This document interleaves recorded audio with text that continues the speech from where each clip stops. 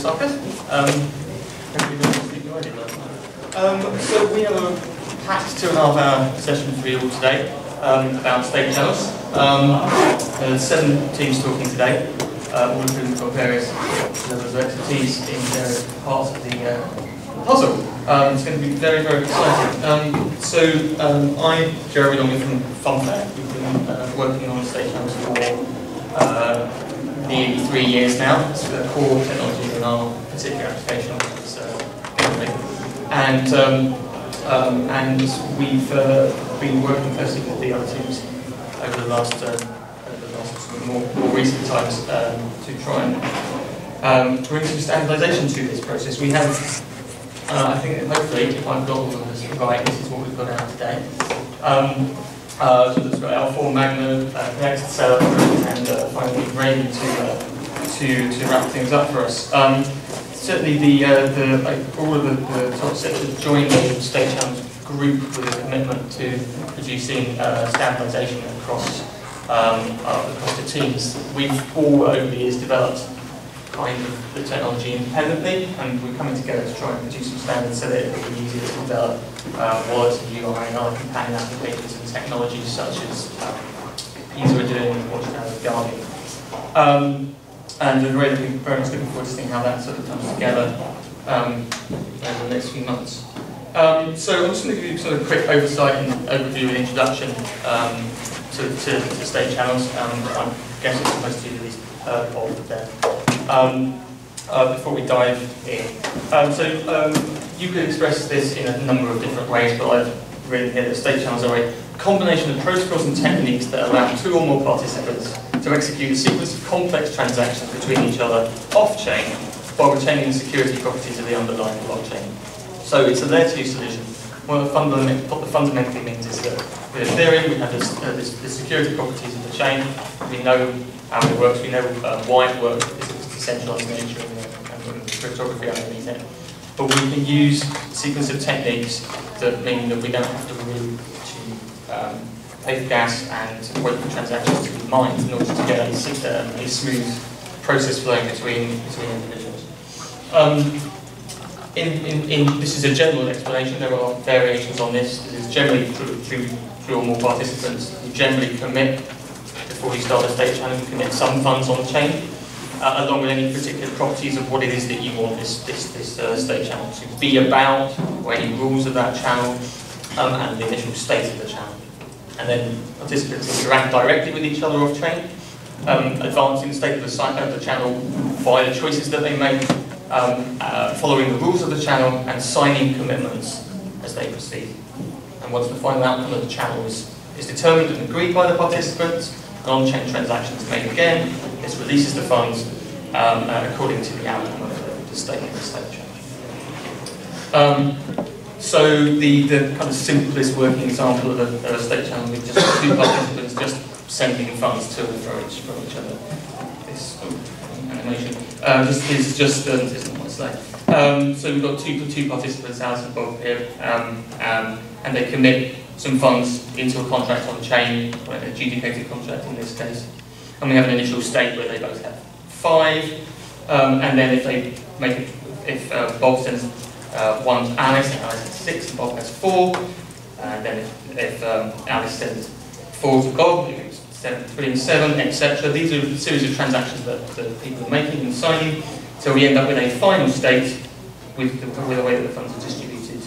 That goes back onto the chain, it is mined, and the funds will be distributed accordingly.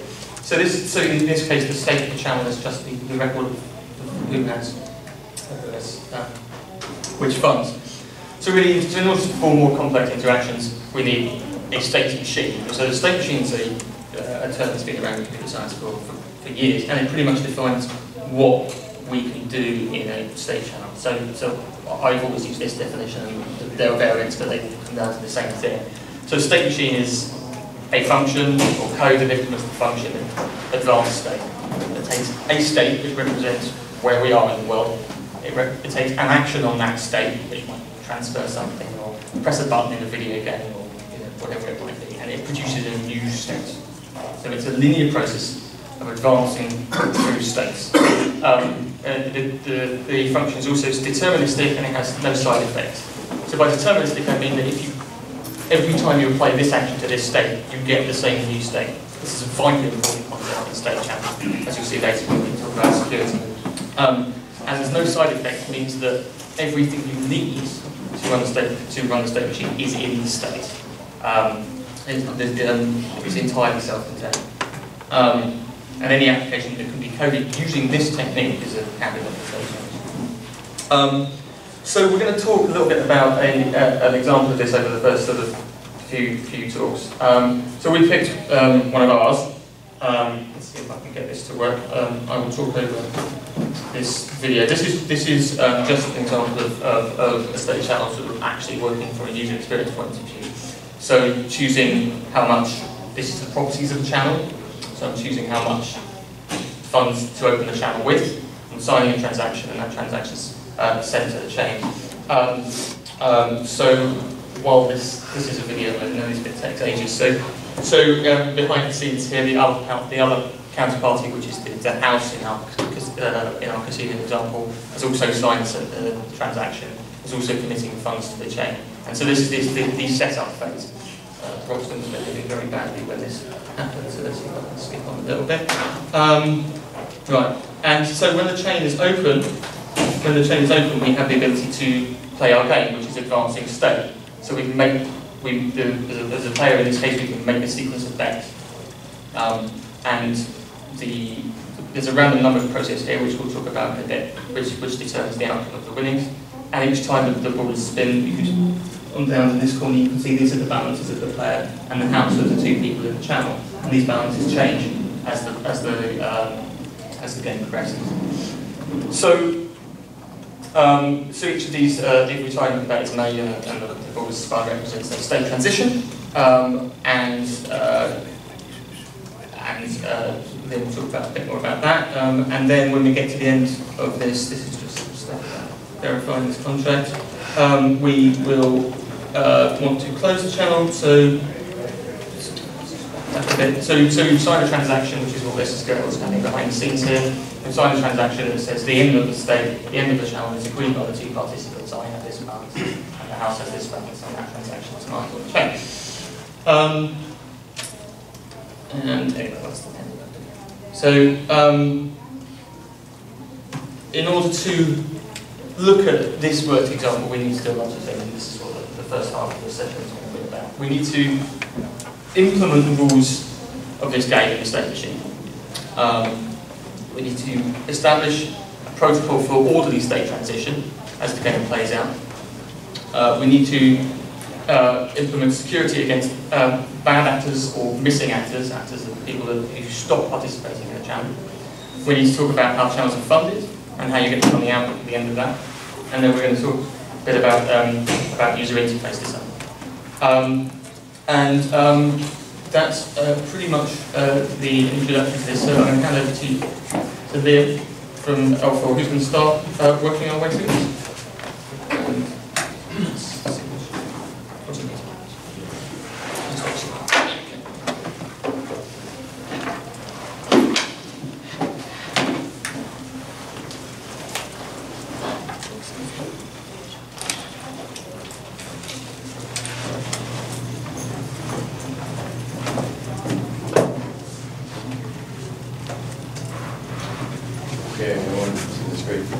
So yeah, the way that we're going to be going through this is I'm going to do a bit, Tom's going to do a bit, and we're going to explain just one part very clearly that we standardized for our state channels. So this is specifically the state progression protocol and how you move state forward. And we're going to go through the example of roulette. But before we do the roulette example, I'm going to explain the abstract what's in the state. So let's dive into that.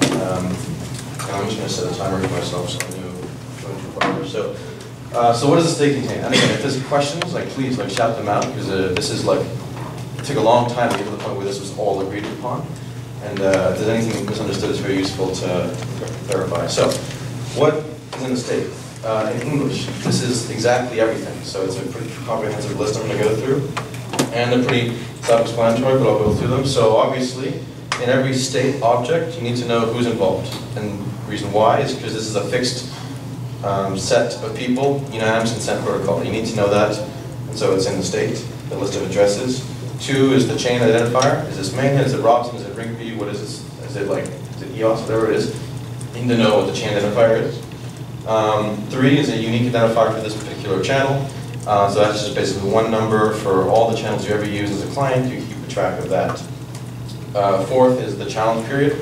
So if you need to go to the chain, you want to know how long are we going to wait. So again, this is per state. You keep track of this. The latest version number, obviously, because this is state channel, you need to keep track of each time you're committing the version number. And again, this is somewhat obvious, but it's important to know this is in every state object. You'll see why in a bit. There would be outcome of the state. This one's a bit more nuanced if you're not familiar with state channels. Every single time you update the state of your channel for all channels, you keep track of if this state were the last state ever. For example, in the roulette game, you'll see some examples of this. If it just ended there, you need to know who gets which money, right? Is it a final state?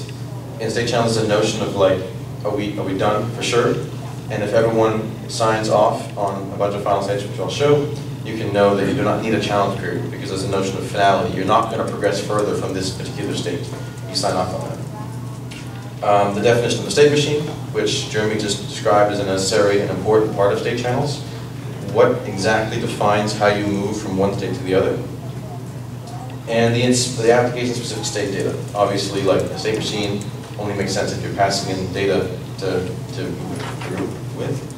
And then the most obvious piece is the signature of the turn taker. Now, normally, maybe in state channels you're familiar with, like, you sign each state update with everybody, but we're going to describe how actually that can be a bit more simplified. And for each individual state, you just need one signature to move it forward. So that's the nameless. Question. So it seems like some of these are initialized when the channel's created and then they never change, but then other ones of them are. Yeah, exactly. Okay. Yeah, I'll show you exactly that in a second. So this is what I just described, but with solidity types. Okay, so like it's pretty self-explanatory. Some of these are addressing some of the numbers and they're dynamic data types. And you can see, to your question, that some are fixed, some are dynamic. The fixed parts, the entire iteration of the state channel game. So on our roulette example, you'll see all this. The same people, the same blockchain, the same unique identifier for this channel, the same challenge duration. We could make this dynamic, but it's simpler if it's kept static. And the same state machine, which is what we call the app definition. And you'll see why it's an app definition. Variable is the turn number. It goes up. The outcome changes based on the situation that you're at in the game. The app data obviously changes because you're progressing the state. Is its final changes because you might get to the end, and the signature changes because each time you get a new signature. So this is very specific, but it's important to keep in mind all these properties as we explain.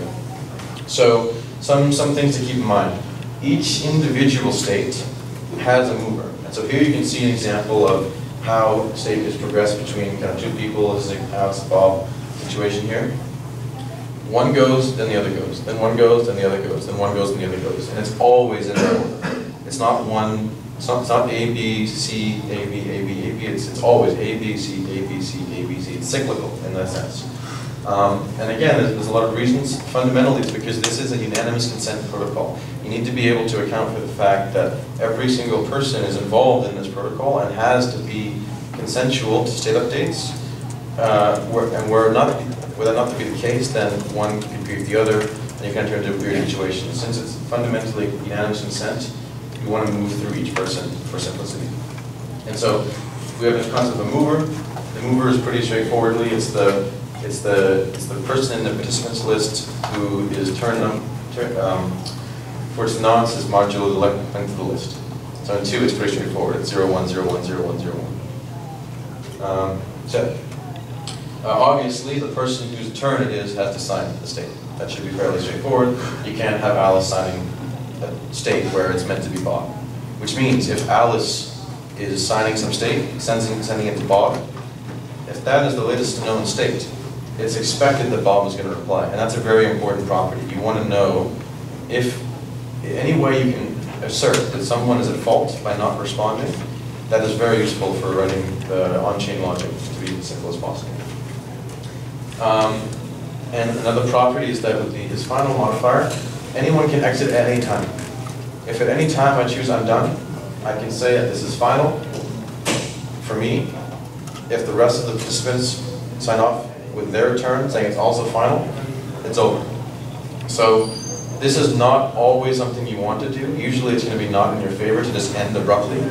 For example, and you'll see in the roulette, if you want to end abruptly when you're expected to be making a move, such as like rolling on the machine, then basically what you're doing is you're boarding. Usually this is a quick property, but it's a useful property because you do not want to have your money locked up. So the main point being made here is that you should want to be able to exit at any point in time if you choose, since your money's not locked, but probably you're going to be losing out because usually it's a forfeit operation. In a payment channel example, it's more simple because you can end a payment channel at any time, and so declaring as final is saying I'm done with the channel. And then some of the core state channel transition logic is operated on by this valid transition function. The way that state is considered to be validly progressed is that the valid transition between any two function returns true. So you take two states, S1, S2, it should be true, S2, S3, it should be true. And the most basic possible example I can write on the slide is a counter. In a counter, this application would be, there's a number, the next logical state is that number plus 1. Okay, so here you can see the most basic statement, which defines that state machine. You want the S2 counter to be S1 counter plus 1. If it's not, obviously this error will not be a true outcome. And so that these functions return. Yeah, no question. So Jeremy was talking about advanced state. Is there a difference between advanced state and valid transition? Yeah, so this is a nuance we want to be, I can explain it now, but it's a nuance that we didn't want to put you on the slides, but basically, I'll say it as clear as I can. Valid transition is a function which defines that if you have two states, if you run valid transition on them, it should assert true. Advanced state is, from the way we look at it, more of a functional interface on top of this function. And you can think of it as, if I have some state, and I want to advance it with an action, so let's say for tic-tac-toe, I have a tic-tac-toe board, and I want to place the X on the tic-tac-toe board, then the result is the tic-tac-toe board now with the X on it. So we have three things. We have the previous board, we have the action, we have the new board. You can write a function, valid transition, which says, take the hash of the previous of the new state with the X on the board. That's variable 1. And then run an advanced state for the old board and the action, and you get the output from that function, and compare, is the hash of that equal to the hash of the new state being proposed, which is S2 in this case. So if the hash of basically the second state is equal to the advanced state of S1 plus an action, that is a valid transition. So this is just a slightly higher level abstraction, which allows for that type of application to be built, and also for this kind of application to be built. And since this is more about the standard of the state progression protocol and not necessarily standards for how you write applications from a developer point of view, or maybe that's a bit simpler to think about, I'm showing this slide. Because this can be non-deterministic, right? So there's one thing I didn't, well actually it can't be because it's pure. And so, it actually is deterministic based on the state. Yeah. So you don't have access to the action, so essentially you have to be able to tell that it's a valid transition without knowing the... Yeah, so like I mentioned, in and for this, yes. However, like that thing I mentioned, you can write on top of this, generalized version, and you do have access to that. Okay. And that's more of a way of describing it. So for example, I think like Arjun could be defined in terms of this function. I was just thinking in general, essentially, like if it was hard to, like if the state transition was complicated, then potentially without the action, it might be hard to actually like calculate whether or not S2 properly came from S1. Yeah, I always put the action in the state of S1. Right. So it's just like how you define these things. Yeah, that's why I'd recommend it for application building purposes. For the raw protocol definition, I think this is a simple abstraction. So that's my part of the talk. Tom is going to describe that description in the context of that. Okay, thanks, Liam. So what Liam just explained, I guess, is the structure of these states that are going to form the state channel. And what I'm going to start off by talking about is how you actually write an application that runs in this format. And the application that we're going to focus on is based on the roulette application that Jeremy introduced. But we're going to simplify it slightly for the purposes of this talk. So what we're going to look at is this example, which we're calling red-black roulette. And red-black roulette is basically just roulette, but you can only choose the red numbers or the black numbers. So we'll just run through how this works. Each player either picks red or black. And I say each player, we're looking at a two-player scenario where, that's confusing, we've got a player and a house. So it's the two participant state channel here that we're focusing on. One participant is the player, the other participant is the house. So the player picks either red or black.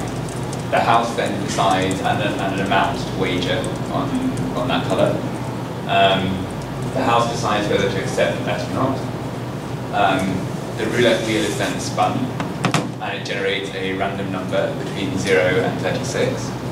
And the player wins if they chose red and it's even and not 0, or if they chose black and the number is odd. So the interesting thing here is going to be that third point, where the roulette wheel is spun and it generates a random number between 0 and 36. And we're going to be looking at how you actually do that in a state channel. And as a spoiler, the answer is you do a commit reveal scheme, which probably you're familiar with, but I'll explain a bit on the next slide. So in order to write this in a state channel, we have to break this process down into a series of different states and define which transitions are allowed between those states. So in the case of roulette, we're going to end up with this state machine here. So we start in the top left-hand corner in the start state. And the start state just stores the balances of the house and the player. So when they enter into the state channel, they're going to land in that state, and those amounts should match the amounts that they've deposited into the channel, as we'll see a little bit later. The next step is the propose step. So this is the thing that the player, so as Liam said, these players take turns. So we're going to start in the start. Propose is going to be the thing that the player does. The house is going to respond with accept. The player is going to respond with reveal, and then we're going to go round and round, taking turns in these states. So to start, to kick off the game, the player formulates this propose step, and in doing that, the propose step has balances. They include the wager. In this case, the player wants to wager 2. They choose their colour, and then they commit to a random number. And they commit to a random number by providing a hash of the number they've chosen, in this case 4, and some secret value. And that's the thing they bake into the state, and they send that over to the house. And now the house takes a look at that, they're like, am I happy to accept this bet? They decide yes, and so then they reply with this other state. So they take everything that is in the proposed state, and to that they add their random number. So we're actually doing a one-side commit reveal, but that's fine. So at this point, the house is, they just pick their random number, and then they send that back to the player. Now the player at this point knows whether they've won or not. They can see the house's random number, they know what their random number was, and their next action is to reveal this state. So the reveal state has the final full position. So to calculate that full position, they add together those two random numbers, modulo 36, 37, 36, 37, to generate that random number between 0 and 36. Then they calculate, they reveal their salt that they use to hash their random number, so that the house can verify that they're not cheating, that the number that they're using is the number they've been committed to, and they calculate the winner, and they update the totals appropriately. And then they can continue round this thing as many rounds as they want to do. So these are the different states, and this is how we're going to model this roulette game in our state channel. So when we're actually writing the state channel contract, we need to encode these states, and we also need to encode the valid transition rules between these states. So if you start in the start state, what are the possible values of the proposed state that the player can craft. There's obviously not all of them. We have to be quite specific about which states are okay.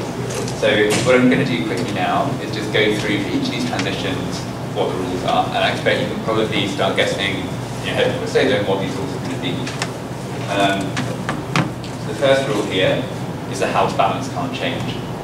So we can't have the player like formulating a bet and suddenly like taking all the house's money. Similarly, player balance can't change. This is kind of like basic stuff. The wager has to be smaller than or equal to the house balance, and the wager has to be smaller than or equal to the player balance. Choice has to be red and black, and that's it. So these are just like pretty much like data validation things. This would have to be coded up into a smart contract to check that two things are valid. Do you have to put in a smart contract, or you can assume the house will not sign, then it's not invalid anyway? It has to be coded into a smart contract, and the reason it has to be coded into a smart contract is if we end up having to dispute a step on chain, the chain needs to be able to check. Like, we'll come to this later, but like one of the problems about Liang going to cover this later, but I'll just like just review. One of the problems in state channels is if one player stops responding, and that's the thing where you need to get the chain involved, and you have to be able to say, like, you're not responding, I'm going to challenge you on chain to provide the next state, and the chain has to be able to check whether the state you provided is a valid transition. So these rules do need to be coded into a smart contract, and this is like the bespoke part for each different app that you're writing.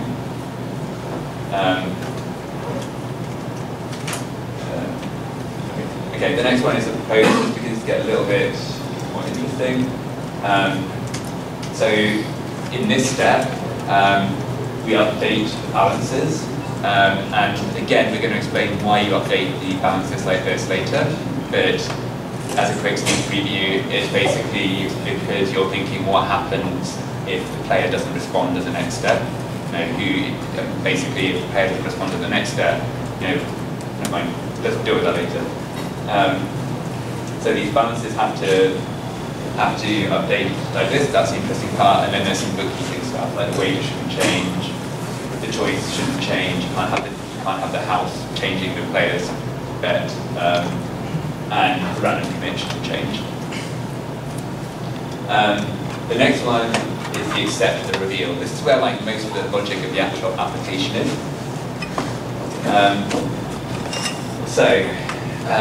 To make sure that this step is valid, we need to make sure that the player has calculated the joint random number correctly, and in doing that, they've used the value that they've pre-committed to, and that's what this does basically. So if you look at, we're calculating what was the player's random number by the difference of ball position and house random number, and then we're checking that when you hash that with the solve that was provided, you get this random value from the last thing. And the other thing is that we have to have calculated the winner correctly. Now, that's just those rules that I could have described in words earlier about like if it's red and even and not green and all that sort of stuff.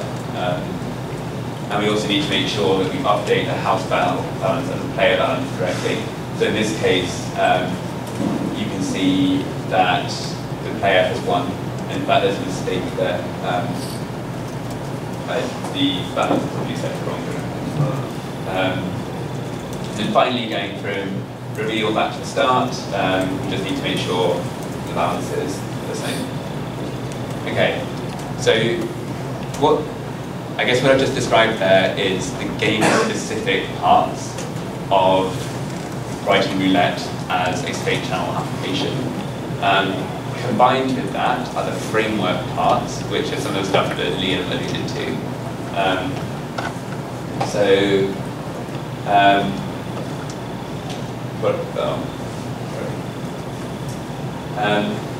So here's the state.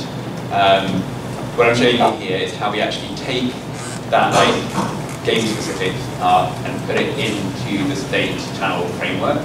So this is the state that Liang introduced, and this is how it maps on to that start state that I showed you in the game. So we've taken that game-specific stuff and we've put it into a load of framework stuff. So we've added things like participants, the addresses, the assigning addresses of the participants stored in an array. We've got the chain ID, the channel nonce. The channel nonce is picked by the players to make sure that the channel ID is unique, and I'll show you that on the next slide. But this app definition, by writing red black roulette there, I mean the address of the on-chain smart contract. I've coded up the rules that I explained to you in the previous slides. Turn number is starting at 0. This is the first stage in the thing. The outcome is what people would get if the channel stopped in this position. That's the house balance and the player balance in the state. Just see, and then we've got, it's not final and signature. So the actual, so we've got like the game state and the game rules, and that's put inside the framework state, which has this extra stuff. And there are also some framework rules which define the how these states are allowed to update. So the framework rules cover things like participants can't change, the chain ID can't change, the turn number must increment, and so on. And I don't think we're actually going to go over those in these talks, but you can find those. I can find out more about that if you're interested. Okay, so this is how we construct the initial state, and this is what player 1, the player would actually craft in their software. And they also calculate a channel ID. So the channel ID is calculated by hashing together the participants and the channel nonce and the chain ID. So that's how we identify this channel, and that's going to be important when we start depositing money on the chain for the purposes of this channel. This is going to be the channel's identifier. And we're just going to call that R123, but in fact that's going to be a bytes 32 value that's going to uniquely identify that channel. And it's on the participants to make sure that that is unique. So together they can make sure that that channel nonce, they can change that channel nonce to make sure that they never get a repeat of the channel ID. And that's one of the things that they have to take on. They should never enter into a channel with a duplicate channel ID. Do you enforce for the same participants, the channel nonce must be unique? So the participants. So basically, the burden is this purely on the off-chain off-chain code, it's on but you, not on not on-chain. It's on you as a participant to make sure that you don't enter into another channel with the same ID. So the burden, in addition to all the other off-chain stuff, I have to remember also need to make kind of a copy of all the nonce I've used with the same players. It's enough to store the highest nonce that you've used for each With the something participant. always. Yeah. Okay. You can also do things like, you can get around this by the addresses at the top, or it can be ephemeral addresses. So it might mean that your software just generates a brand new address for you in every channel you enter into, and that's another way of meeting this requirement. So you can do it randomly, or you can do it by storing the highest nonce so far for each. Just want to confirm the on-chain does not care. So it's actually On-chain, possible to see kind of like a re-entry of the channel. Yeah, so a lot of these channel IDs, the chain will never know anything about the Right. So the chain really can't keep track of that for you. You have to do it. Okay, and then for the purpose of this talk, we're going to hide some unimportant fields. So I'm basically going to hide a lot of the stuff that just stays the same. And so this is what I'm actually going to be looking at. And what I'm going to do now is I'm going to go through state by state how an interaction in this state channel would actually work with all the updates in this format. All right. Okay, so this is the first state that we start with. And the player formulates this state. You can see it's got the start state in there, and sends it to the house. And the house is going to formulate this next state and send it back. And what the players are doing here is they're doing an opening handshake. So we're doing this round where they're doing, we call this the pre-fund setup round. And it's making sure that both players have a state that's signed by both of them before they put any money on the chain. And that's important in order to keep the players safe. It's basically their key to releasing that money if something goes wrong. So both parties now hold two signed states, one with each of their signature on. we call this a support proof for state 1. It's like something you can find in the chain to show that both players like agreed we got to state 1. It's like I guess the format is like signature of player 1, valid transition, signature of player 2. So we've got like 2 states joined together with 2 signatures on them. That's like something you can do to the chain to say that like we agreed we got to this state. Why you need both? You check the turn number, the higher wins the medal. Yes, you need both. I mean, you need both because each one is only signed by one participant. So in general, to prove that I got to a point, I need signatures from all the participants involved. Otherwise, if I could do it unilaterally, I could just like be like, I'm going to create state 10, present that to the chain, and then I could do that without any involvement. It basically, the reason is because we do this turn-taking stuff. It's a consequence of that. If you're going to sign, if each person is going to sign one state, you need 2 signatures, and that means you need 2 states. We do actually have an optimization where you don't need that, but don't want to get into that. Does that make sense? But after you send your sign card, say the party that sends the turn number 1, that he has no confirmation that the other party received this 1 seat. Yeah, so let's say that's Alice and Bob. Alice sends 0 to Bob. Yeah. Bob sees Alice 1 seat and then co-sign back. Yeah. Then Bob will send a new turn number 1 to Alice. Okay, so what happens is Alice sends 0 to Bob, and then Bob sends 1 to Alice. Oh. At that point, Alice has 0 and 1, and Bob has 0 and 1. And when they both have 0 and 1, then it's safe for them to deposit on chain, as was in the next slide. So here I'm going to introduce the adjudicator, which is the on-chain contract, which is going to hold the funds for the duration of the channel. And it is also going to be responsible for enforcing the rules if there's a challenge, if we end up in a dispute situation. Which Liam's going to cover in a bit. So at the moment we're going to have the adjudicator. You can just think of it like in actual fact the adjudicator is a suite of a number of contracts, but I'm just going to consider it to be this one contract. And it's going to have addresses, so that's going to be addresses for channels, balances, and outcomes.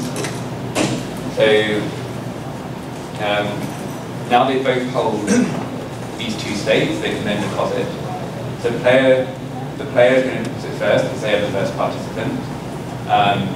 So they call this deposit method, and into the adjudicator you get the channel ID and an amount stored next to it.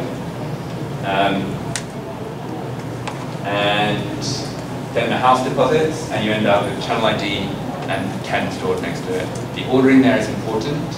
The ordering there has to match the ordering of the participants, and the reason it has to match that is because that's the order they get the money out in. So like if the channel is only partially funded, the first player is going to have precedence in getting the money out first, which is why they put the money in first. That should become a bit clearer with stuff that Liam's doing. Okay, so once they see the coins in the adjudicator, they can then proceed with the exchange in states. So they've done this pre-fund setup, done deposit. We're now going to have a post-fund setup stage, and this is again part of the framework transition rules, and that is for both participants to like acknowledge that they know that this channel is now funded. They both see the money on the chain. So again, they're just going to echo the same state back and forth. So they've now basically got 4 copies of this like start state with increasing turn numbers. The first 2 of them being the pre-fund setup, the last 2 being the post-fund setup. And now we're in a position where all the participants agree that we've opened the channel, we've funded the channel, and now we can actually start running the algorithm, which is what happens next. So these are the next states when you start running the algorithm. Here we are actually, you can see that the app data is expanded, and inside the app data we've got those states that I had in the state machine. So you can see that we've got a proposed, a wager, a choice, and a random commit. So that is the proposed state, and the house responds to this accept state and a random number. We then do the next state, so we do the reveal state. Again, it's all packed into the app data, and we finally finish up back in the start state. So we've done like all 4 states in that roulette state machine, and they're all packed into this like framework state that's around them. Suppose now the player wants to stop playing. So what I'm showing you here is a hatch case scenario of the state channel. So like you deposit, you play, you conclude collaboratively. So in this case, what happens is the player then signs the exact same state, but putting its final to true. So this is where they're both. What's going to happen here is both participants are going to like sign off on the final state. So that the player signed the state as final true, house signed the state as final true. They're then both holding 2 states with this final true. We call that a conclusion true. So like it's like both players have signed off on this, and that's evidence you can give to this chain to say we finished this channel collaboratively. So you can then take that conclusion proof. We're going to provide it to the adjudicator, and the outcome from this channel is going to get printed into the adjudicator. So the final outcome for this was the player has 7, house has 3, and that is like stored on the chain. And at this point we say the channel is finalized. The outcome that we agreed off chain has been registered on chain and is the final version of that channel. So this is how you do that. You call the conclude method. The conclude method checks that both of those are like final states and they're a valid transition and stuff. And then finally, the final step is to actually get the money out of this. And the way you do that is called transfer. So transfer on a channel, it looks at what was in the adjudicator. Just show you that again. So like we've got this final outcome. Transfer first pays out to the first thing in the outcome, it sets that to 0, and then pays out to the second person in the outcome. So it's paying out to the external Ethereum addresses. So the money is now out of the contract, and we've finished our state channel interaction. Liang is now going to talk about what happens when things go wrong before that question. Is there a separate batch of adjudicator contracts for each application? No. So the way we have it currently is that we have one adjudicator contract, which is responsible for like going from channel ID to outcome, and then we have a suite of asset holder contracts, one for each token you want to use in the state channel. So there's like an ETH asset holder, there's an ERC20 asset holder. But it's pretty important that these things are all in the same contract when you get on to having like more advanced channels that fund one another, because they need to be able to send money within the contract to each other. Are there any more questions before I hand over? Great.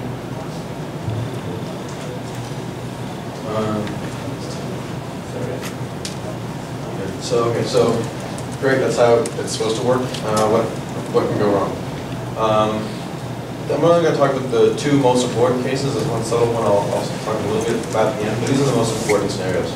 One is the player is playing, and he's sending a state to the house accepts it, and he's waiting for the player to respond, and nothing happens. They're just, software is just waiting permanently.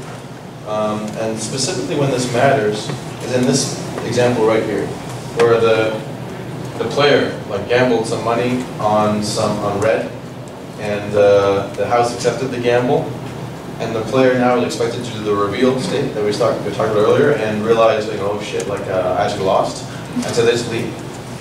What happens in this scenario? Like I kind of said, the house is going to have its funds locked unless it does something. So what we do is we introduce into the adjudicator this new method called challenge. And challenge is basically a button you can push on the adjudicator, which requires that you send in, like Tom mentioned, basically a supported state that shows that the player chose this choice, I accepted it, and now the guy's not responding, so force them to, basically, by initiating a timeout. So you pass in the last state where turn number was 8, they had proposed their state, you pass in your acceptance of it, you take them up, bundle them into the contract, and you push challenge. And what happens is it puts this data on state. It's supposed to end at 7 ETH, 3 ETH at this point in my acceptance of the stake, which is an important kind of subtlety there. The outcome immediately after the house accepts it at this point says the house wins.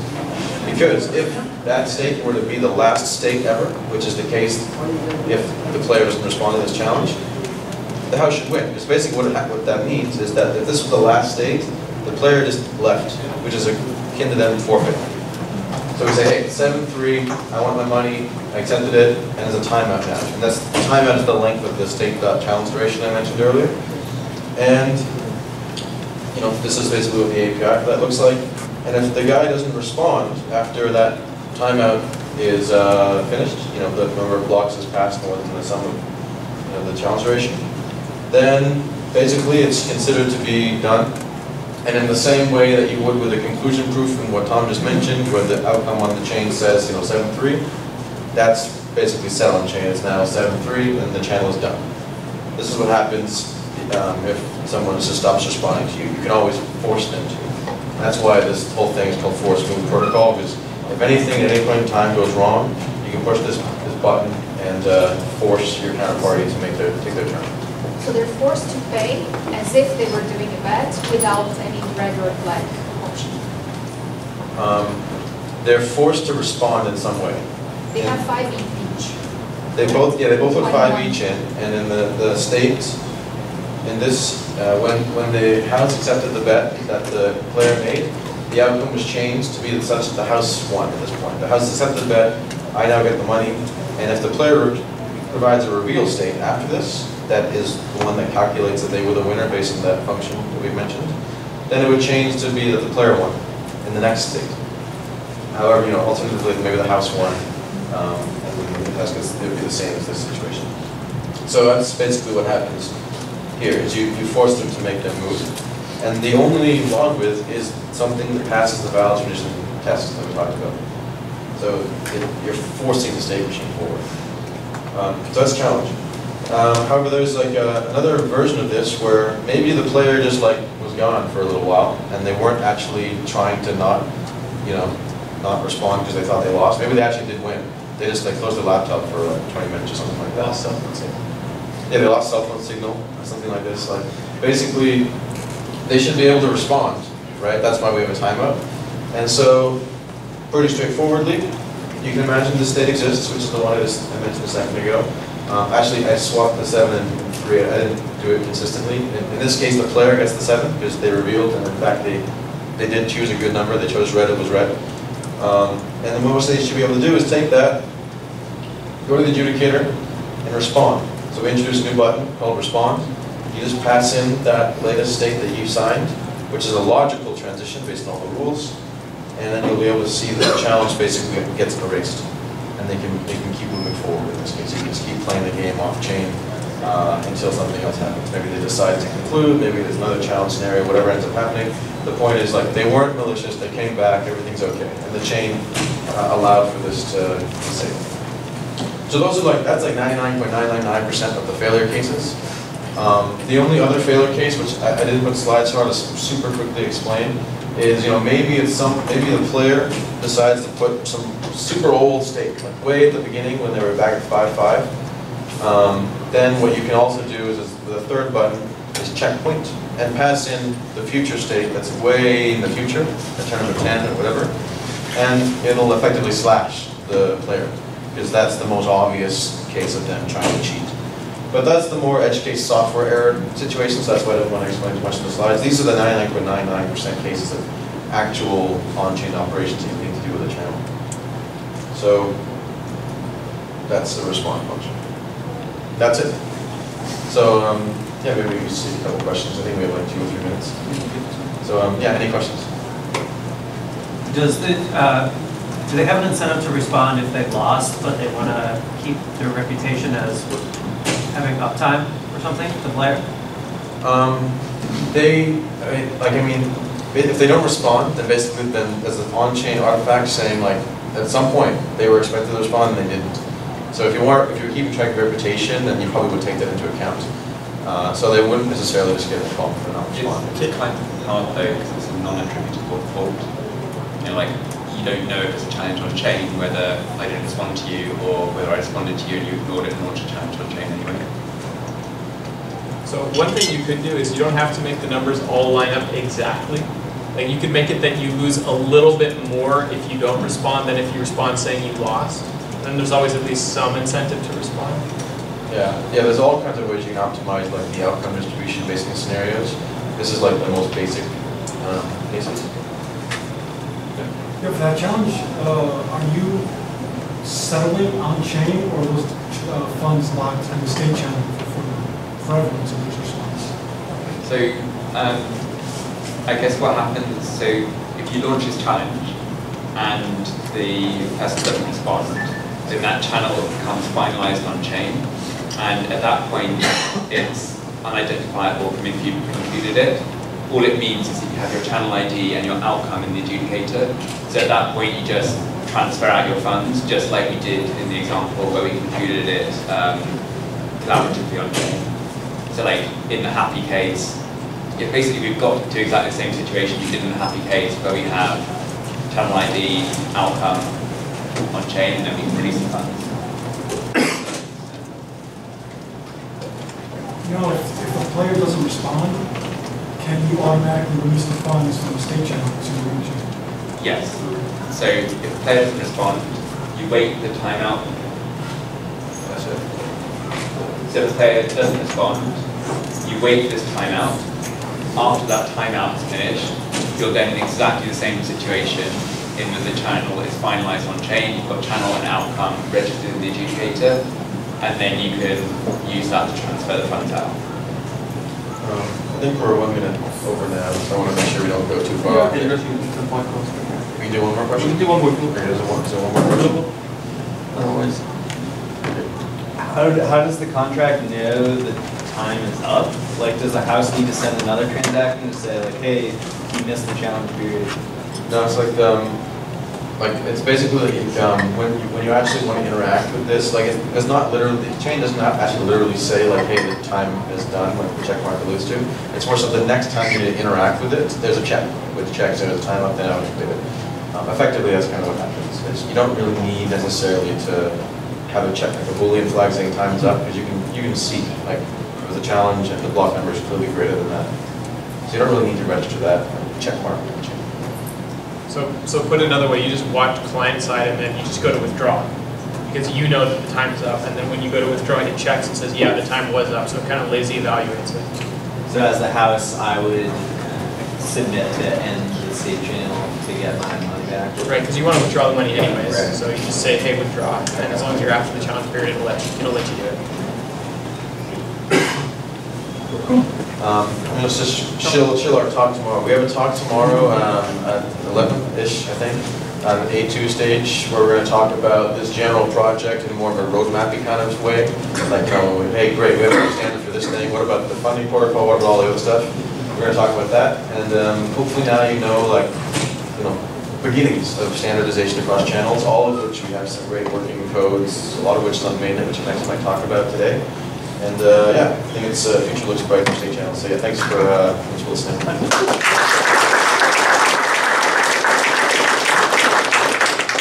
Cool, I'm seeing another. We've got Arjun. Waiting, that's why I can't see.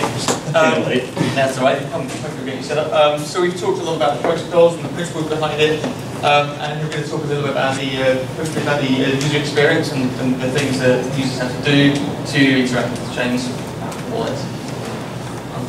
Stuff like that.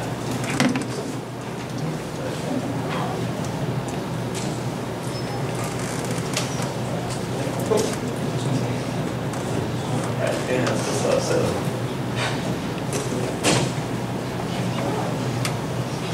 Alright, maybe not. Just gonna present like this. Alright, hi everyone, I'm Arjun from Connects. My talk is on making channels usable for humans, and then we realized that's a really, really big topic. And so we narrowed that down into in the browser, and then we realized that's still a really big topic, so now I'm talking about like one very specific user experience feature improvement that we did, and then I'm just going to hand-wavily allude to the rest of them and leave some time at the end, and you guys can like sort of choose your own adventure for the last 5 minutes. So the structure of this talk is going to be about 3 slides of me showing Connect. I've been told that I don't do that enough, so I'm just going to give people a background on what we do, and I've found that not a lot of people know yet. And then after that, we're going to jump right into the channel provider standard that we're trying to implement, both within our system and then also have that be usable across other channel implementations as well. Cool. What is Connect? So we started out as a user experience company. We spent a bunch of time trying to figure out like what the key barriers were to getting people to use Ethereum. Initially, we thought it was sort of like a bridging mechanism. We needed to find better ways for people to bring their value on chain. And then we sort of realized, okay, wait, before people even bring their value on chain, Ethereum doesn't scale, and it's just a really stochastic, inconsistent environment, which is absolutely terrible for any kind of development on the web. And so since then, we kind of shifted to doing channel stuff. So about a year ago, we went live with our first payment channel implementation, which was the Spank Chain Payment Channel Hub. That was actually at Devcon last year. And at Devcon last year, I said we were going to work on getting this integrated to more places and make it more usable, which is sort of good because we did actually do that. And it turned out to be a lot harder than we expected, just because when you put this stuff in front of people, you realize, oh, there's a lot of really like base assumptions around like how usable these things are in like a web environment, and that we really needed to validate and sometimes to really change. So after doing that, we realized about almost half a year later that the best way to do that would just be to like build a full stack environment where we were controlling everything from like the channel protocol contracts all the way up to the wallet layer. So we actually built a production-ready wallet, the Dicard in-browser burner style / SpankPay style wallet, and like influenced by both, and then put that on in front of a bunch of people who actually used it like all the time. Still, a lot of people use it, which is kind of cool. And it seems like mostly it's being used for like demos of channel stuff, or as like a reference implementation. But it was really, really helpful for us to understand. Oh wait, so many of these things are completely wrong. And then that directly led to us working with other really interesting projects in the space, like DTalk, Burner Wallet, Mosendo, and then MetaMask Pool.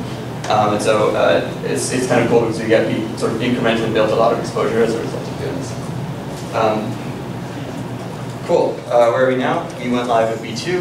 V2 uses the state channels framework, or at least a sort of precursor to it, which will have like a very gradual, like very smooth transition because the contracts are the same. And then we sort of aggregate all of these lessons that we learned from doing things really, really wrongly for a while.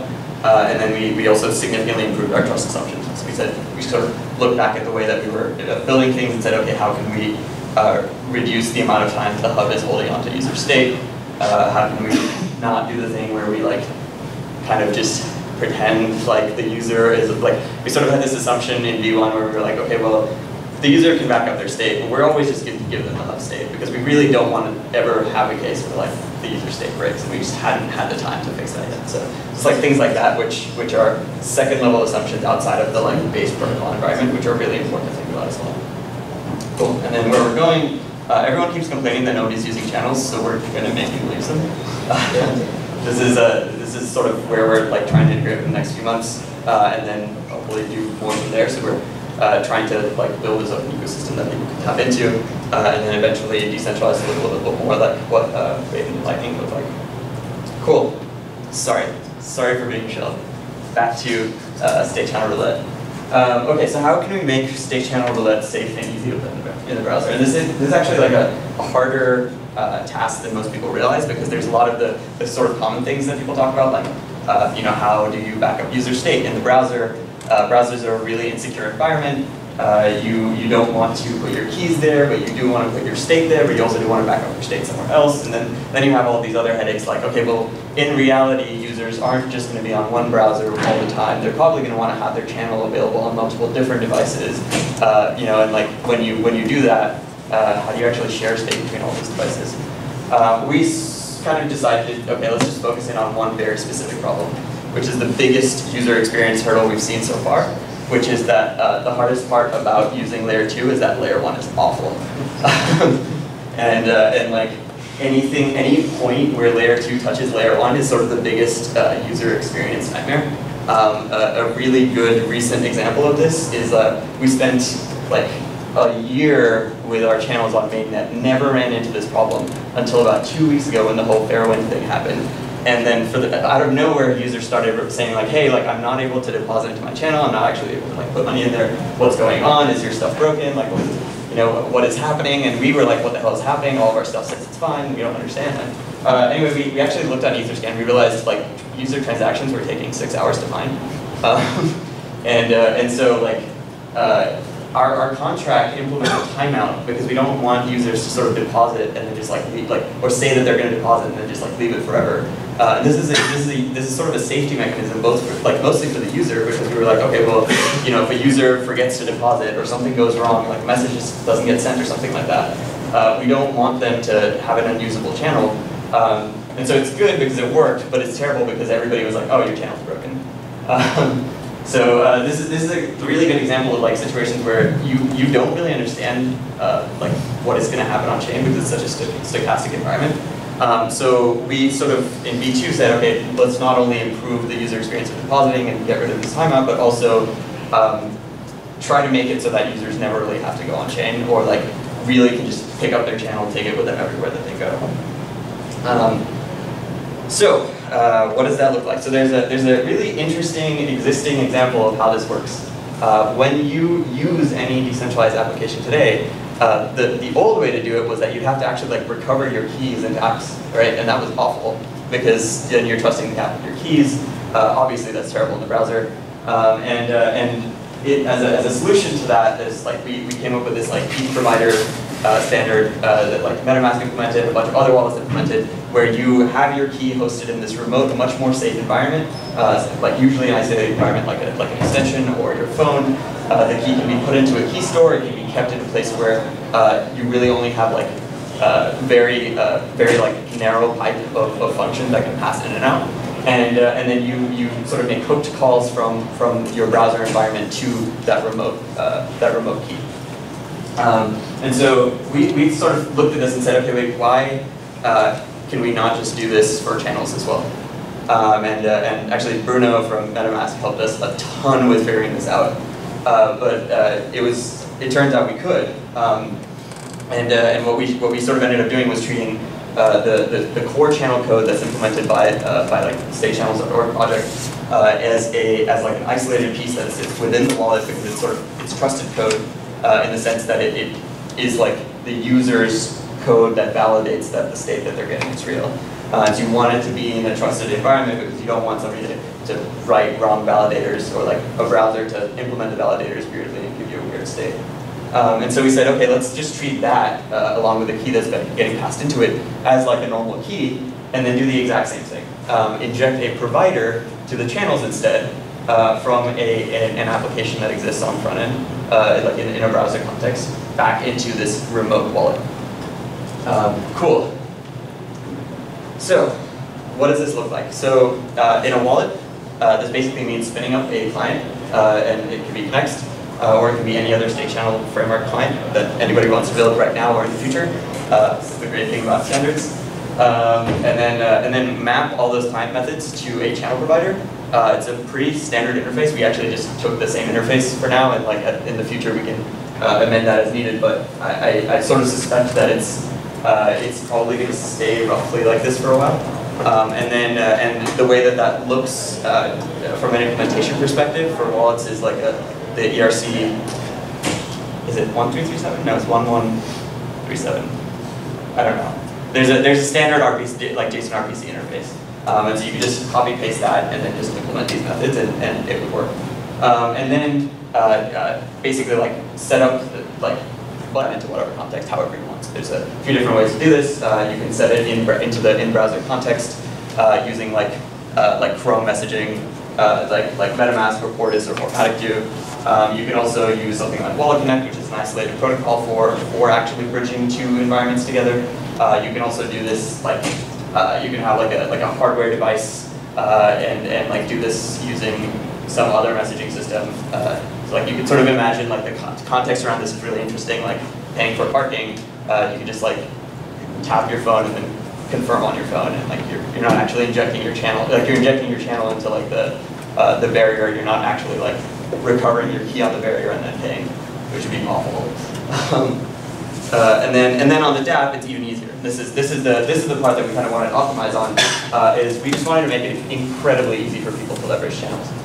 So if you get to the point where like a lot of wallets are using this channel provider standard, as a DApp, it's basically just like the existing ETH provider standard. You just say if this .context.channel provider, get the channel provider from the context, pass it into whatever client implementation you want that runs on the same framework, and now all of a sudden you have access to a user's remote channel. If they don't have a channel, you can create one, but otherwise, most times you can just call functions on the channel like normal, and they'll just get passed up to the remote wallet.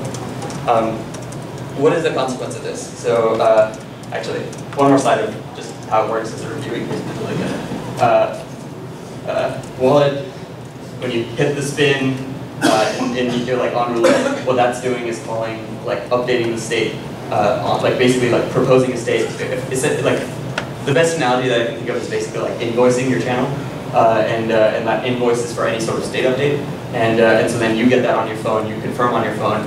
Your wallet can decide how they want to show that experience to you, whether they want you to sign on every transaction or sign on just like your app install. But you confirm on your phone, and then that like your sort of state is updated, and then that's reflected back in the application. Cool. Why do it this way? So this is we learned from experience with V1 that like while building things using channels are awesome, the process of actually getting users to interact with the channels themselves, like on chain, is just brutal, and like the integratability of V1 was severely affected by that. So like as you sort of probably saw that our V1 of Connects really was integrated mostly with wallets, and the reason that was the case was because having to build a completely isolated application meant that users had to deposit into that application separately. And every single person we went to and asked about that said, oh, we're already doing all of this work to try to onboard people into Ethereum, and now you're asking us to onboard people as a separate step into Connects. And that just doesn't make sense for people. Two, it is actually the easiest possible way to integrate the channels in your DApp. Like, there's no, we haven't yet found a way to make it as simple to just make calls to a remote channel than this, and if you do find a way, like let us know. We would love to make it even simpler. And then lastly, this makes the safety of your channel exactly the same as the safety of using your existing Ethereum wallet. Ethereum wallets are a productized space. Unlike most of the other work that is being done in this space, like Ethereum wallets have like material user traction, and they are being used in production, and so they've had production problems, and they've had things like key leakages, like users' funds being lost, like dependency issues that cause people to get hacked, right? Like those are the sorts of things that like you need to worry about to bring channels to production, and like this does make channels and operating in a channelized environment the same as what exists with Ethereum wallets today. Cool. So that's sort of the channel provider stuff that we've been thinking through. That's live-ish now. It's like on staging, and we're waiting to put it into master. This is another consequence of like having people using V1 in prod, is like we actually have to like migrate everybody, and that takes time. It's a coordination burden. We can't just like release it, and so we're in the process of doing that right now. But once that happens, you'll be able to use this within like a couple of contexts at least. The other sort of user experience things that we've kind of seen were useful from this last iteration were things like treating your channels as like a wallet. In the state channels case, this is literally true, that your channel is a multi-sig wallet, and that's really awesome because now you can leverage all of the other user experience paradigms that people have been building, like meta transactions. So for instance, getting rid of doing gas abstraction for the user completely, right? Like they're able to deposit into their wallet, not paying gas, make a bunch of off-chain transfers, and then withdraw in a way where the like counterparty or the hub operator or somebody else is the one that's actually paying the gas cost. Transfers to offline recipients. Availability is a really big issue on the web, not just because people go offline and because the internet also is a decentralized system that is stochastic, but also because like people aren't always going to be around to receive your payments. That's something that we really, really focus hard on. Plug-in state backups with users, so this is things like PISA for watchtowers, but then this also means even just having the user be able to use their channel or their application on a bunch of different devices at the same time, or maybe not at the same time, but at least like in sequence. And then only deploying on-chain, again, only making on-chain transactions when you absolutely have to. So moving your channel deployment to withdrawal using create2, for instance. Cool. So this is your menu. Is there anything here that you'd like me to cover or any other topics? Because I think aside from this, I was just going to leave it open for questions. Yeah? Thank you for a great talk first. And just one strange question. Can you try to partner with the mining tools to process your transactions faster? No. That is an interesting idea. To be honest, we haven't even thought of it. We just said, okay, let's. So like it's a decentralized system, and it gets more decentralized over time as like we decentralize our hub, right? We don't want it to necessarily be the case that mining pools, like, I'm sure this will happen at some point, but we don't want it to become the case that mining pools become political around like which Connects related organizations actually get their transactions processed. Ideally, we just solve the problem at its root. There will still be this issue of depositing and withdrawing, but if we can move it to a point where it can happen asynchronously, then it doesn't matter if it takes 6 hours, right? Like it's something where like you can start a deposit for $100 at the start of your day, and then like leave, and then use your channel later on in the day, and not even know that it didn't go through. Yeah. My question about the signage. If the private key is still within the MetaMask, for every message I need to sign, will I see the pop-up? Yeah, that's a good question. It's sort of up to the someone like MetaMask how they want to implement that. It's like because so this is sort of a nuance that I didn't really cover, but like the part of the way that state channels is implemented right now is like you need a mnemonic because there's each application actually has a unique key, and so you use a mnemonic to carve out a unique key path for this specific framework that is different from all the keys that you would normally get on Ethereum.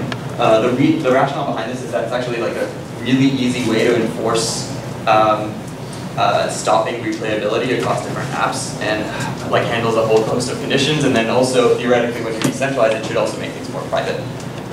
Because that's the case, what we've actually found for most wallets is that they've said, okay, well, we'll just use a channel-specific mnemonic and we'll just treat that differently in terms of signatures. We'll just build a completely different user experience for signatures over there.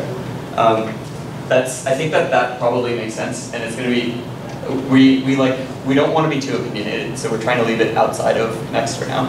But I suspect that what will probably happen is something like, sign on install, and like uninstalling an app, and then like maybe sign on certain cases, and maybe we can like expose a flag for like what seems safe to sign. But the state will be literally a binary. What do you mean? How do I even read it?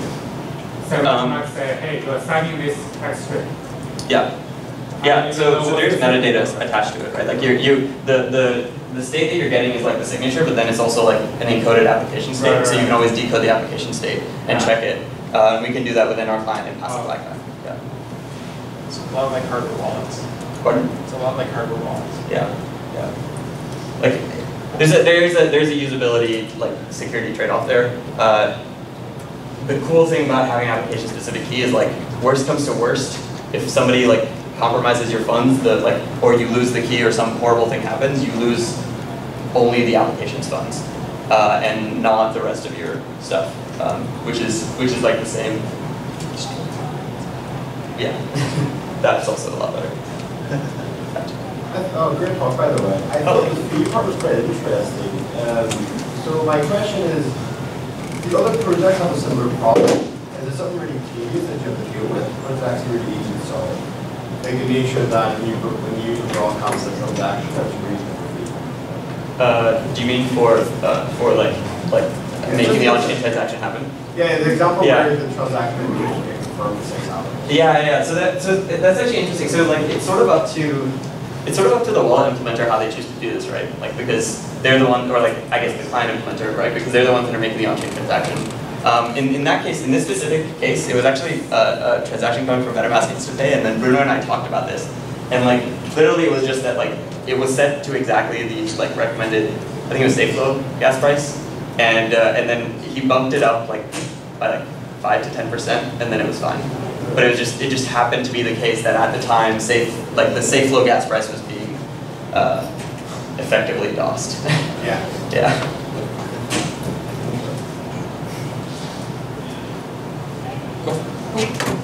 What's required to allow users to join a channel with no on-chain transactions? Is there like a source of funds from Next, or?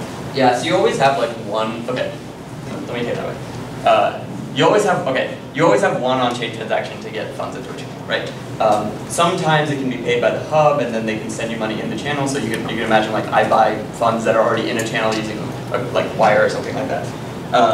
In this case, like the user is still depositing into their channel, but we're saying, okay, instead of depositing every single time you want to do anything, like use any application, we're saying you deposit once with your wallet. And then whatever balance you have there, you don't really need to withdraw it. You just sort of keep it there. It's safe. Nothing's really going to happen to it.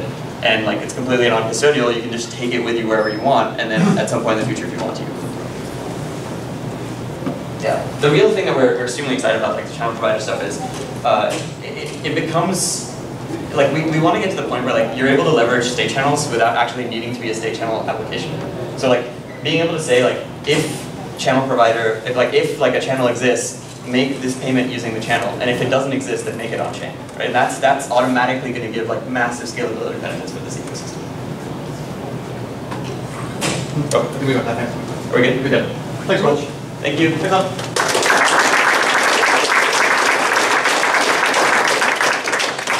We talked about the user interface now, so we've got Qingkai from Seller to come and talk about their channel network.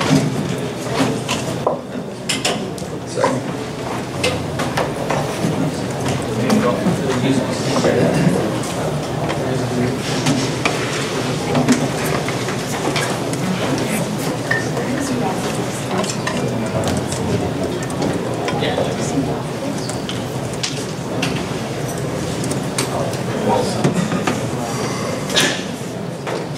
Okay, so good morning everyone. My name is Qingkai and I am the co-founder of Seller Network.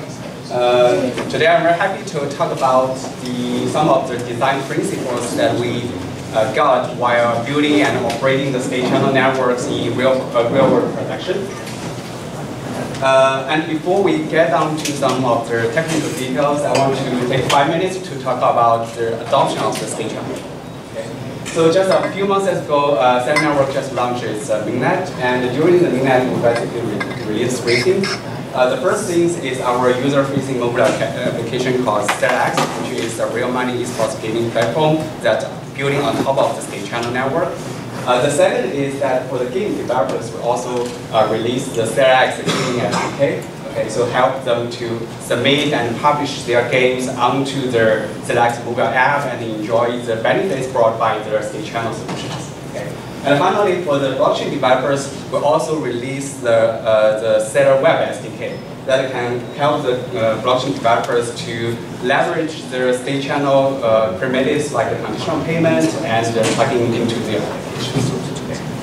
And this is a short demo about the SellerX mobile app, where basically the players can play the skill-based blockchain games on top of SellerX and win crypto prizes like Ether, DAI, or Stellar. And the entire prize payout process and also some of the games are entirely built on top of state channel technology. So it is real-time interactive with no latency and zero gas fees, and also it is as secure as the online blockchain. And so far, the players have spent over $1.6 billion onto this app, and there has been over 300,000 games played on top of SellerX. Okay? And currently, our monthly active users is over 12,000, and is probably one of the most active decentralized applications on Ethereum right now. Okay? And our users are also spread across 89 countries in the world. Okay. And also for the game developers, some of the questions that they might ask is that, can I build my own games on top of SetX? Because SetX is in itself is built on top of the state channel network solutions. So do they need to understand the SetX technology? Do they need to handle the option payment? Do they need to manage users' private keys? So the answer is no, and we also released the SetX Gaming SDK. So as a game developer, as long as you have a vanilla HTML5 game, with just adding 2 lines of code, you can integrate your game with SetX Gaming SDK and enjoy the benefits of using the state channel network solutions. Okay. And it also requires 0 blockchain experiences, and because we also want to bring the developers that is outside the blockchain community into the blockchain space. And on the left is shows how you might integrate with the SetX Gaming SDK, and on the right is our game developer portal, which you can basically control and the game submission and publishing process. Okay. And so far we have got over 250 developers registered on the developer board, and they have already submitted over 100 games onto the developer portal. And another interesting data is that the first time integration time for integrating with the SetX Gaming SDK is just less than 30 minutes. So that highlights the easiness of integrating with the SetX Gaming SDK. And finally, we also provide a serial web SDK. So this is expose many of the useful low-level state channel primitives that could help them to develop layer 2 applications such as conditional payment. So on top of that, they can build many interesting applications like a prediction market. Next, I will spend the rest of the talk talking about some of the technical design of our state channel network. And in particular, we just released the full protocol specification about our implementation of state channel network. If you're interested, feel free to check out this link for more details. And today I'm going to give a very high-level overview about the key design principles that we use while building and operating the state channel network. Okay, so here's the high-level architecture for SETA network.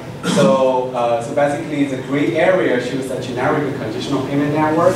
So this network has lots of larger relay nodes connected to each other, and also has a lot of smaller end users connected to this relay nodes. Okay? And this conditional payment network has a layer 1 anchor to different public blockchains, which is essentially a set of smart contracts that handle the off-chain to on-chain interactions, such as opening a channel, depositing, withdrawal, settle channel, and all these kind of operations. Okay. So within this conditional payment network, any client can send a payment to any other clients in this network. Okay. But this is not just a simple payment. So we allow the payment to have an arbitrary dependency on the outcome of a certain application logic, and this is called conditional payment. Okay. So for example, Alice can send Bob $10 if Bob is the winner of the chess game. So here is the payment from Alice to Bob is conditioned on the outcome of the chess game. Okay. So in SETA network, we provide a fairly generalized interface that bridges the payment part and also the high-level state application logic. So basically, we decouple the channel fund assignment and also the high-level state progression of the application logic. So basically, you can build a lot of state channel applications, and they share one common channel fund assignment network. And this kind of decoupling and layer architecture allows the two modules to be updated and evolve independently, just like today's internet. And I will introduce the benefits brought by this kind of decoupling and layer architecture later. Okay, so now let's first look at how SETA network handles the hop-by-hop forwarding of the conditional payments. Okay. So the first core data structure that we use here is called the conditional payment channel. So in SETA network, we allow the full duplex channel, so which basically allows the two peers to send payments to each other concurrently without interfering with each other. Okay. So in order to implement this kind of full duplex channel, each peer will maintain a simplex payment channel data structure, which basically maintains the current transfer amount from this peer to the other point. Okay? So here we use the protobuf message to show what kind of information needs to be included in the simplex payment channel data structure. For example, you need to include the channel ID, the peer address, the sequence number, the amount of money you have transferred from this peer to the other peer, and also, most importantly, we also have a list that maintains the currently pending payments in this state channel. I know that this is different from some of the existing state channel design, which use the Merkle root for storing and verifying the currently pending payment in the channel. So here, because we don't use Merkle root here, because Merkle root is mostly used for the case where you have append-only operations. But in the state channel, especially the conditional payment channel, you will have a lot of frequent insertion and deletion of the payment object. So in this case, using Merkle root will incur many unnecessary computational complexity when computing the Merkle root and also verifying the Merkle root. Especially when you need to do some on-chain verification of the pending payments. Okay. So we just use a list that maintains a list of IDs for the currently pending payments. Okay. And the second important data structure that we use is called the conditional payment. So a conditional payment has the pay timestamp and also the source destination for the conditional payment. And also it includes a list of conditions that this payment is dependent on. Okay. And most importantly, there's also a transfer function which specifies how we should resolve this payment depending on the outcome of this condition. And in here we provide many useful primitives for resolving a conditional payment. For example, the Boolean AND logic means that the source needs to pay the destination the full payment amount if all of the conditions included in this payment are becoming true. But we also provide other kind of resolution logic such as Boolean OR, Boolean circuit, and also the logic to handle the numerical conditions. So basically, the source can send the destination an arbitrary amount depending on the outcome of the conditions. Okay, so here's a kind of high-level overview about the messaging protocol with a single hop. Basically, how you forward the conditional payment to the next hop. So the first step is that for the source to set up the payment with the destination, it only involves one round trip of messages. The source just say, okay, hey, I request a conditional payment to you, and the destination just responds back. Okay? And when you want to resolve a payment, basically saying that, okay, this condition has been finalized, we have finished the chess game, I commit that I can send you the money, then the source and destination will settle the payment option. This also involves only one round trip of messages.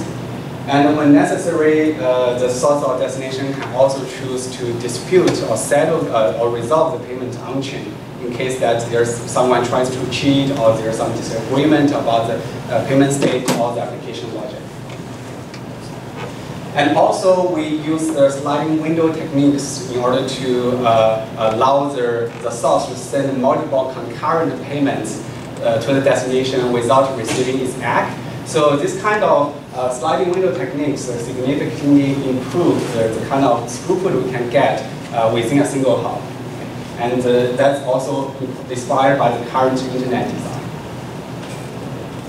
Okay, so just to summarize the kind of properties that we got on a single hop level, we use, so this kind of hop-by-hop conditional payment forwarding is simple because it only involves very few round-trip messages. And it also supports the duplex channel. Okay?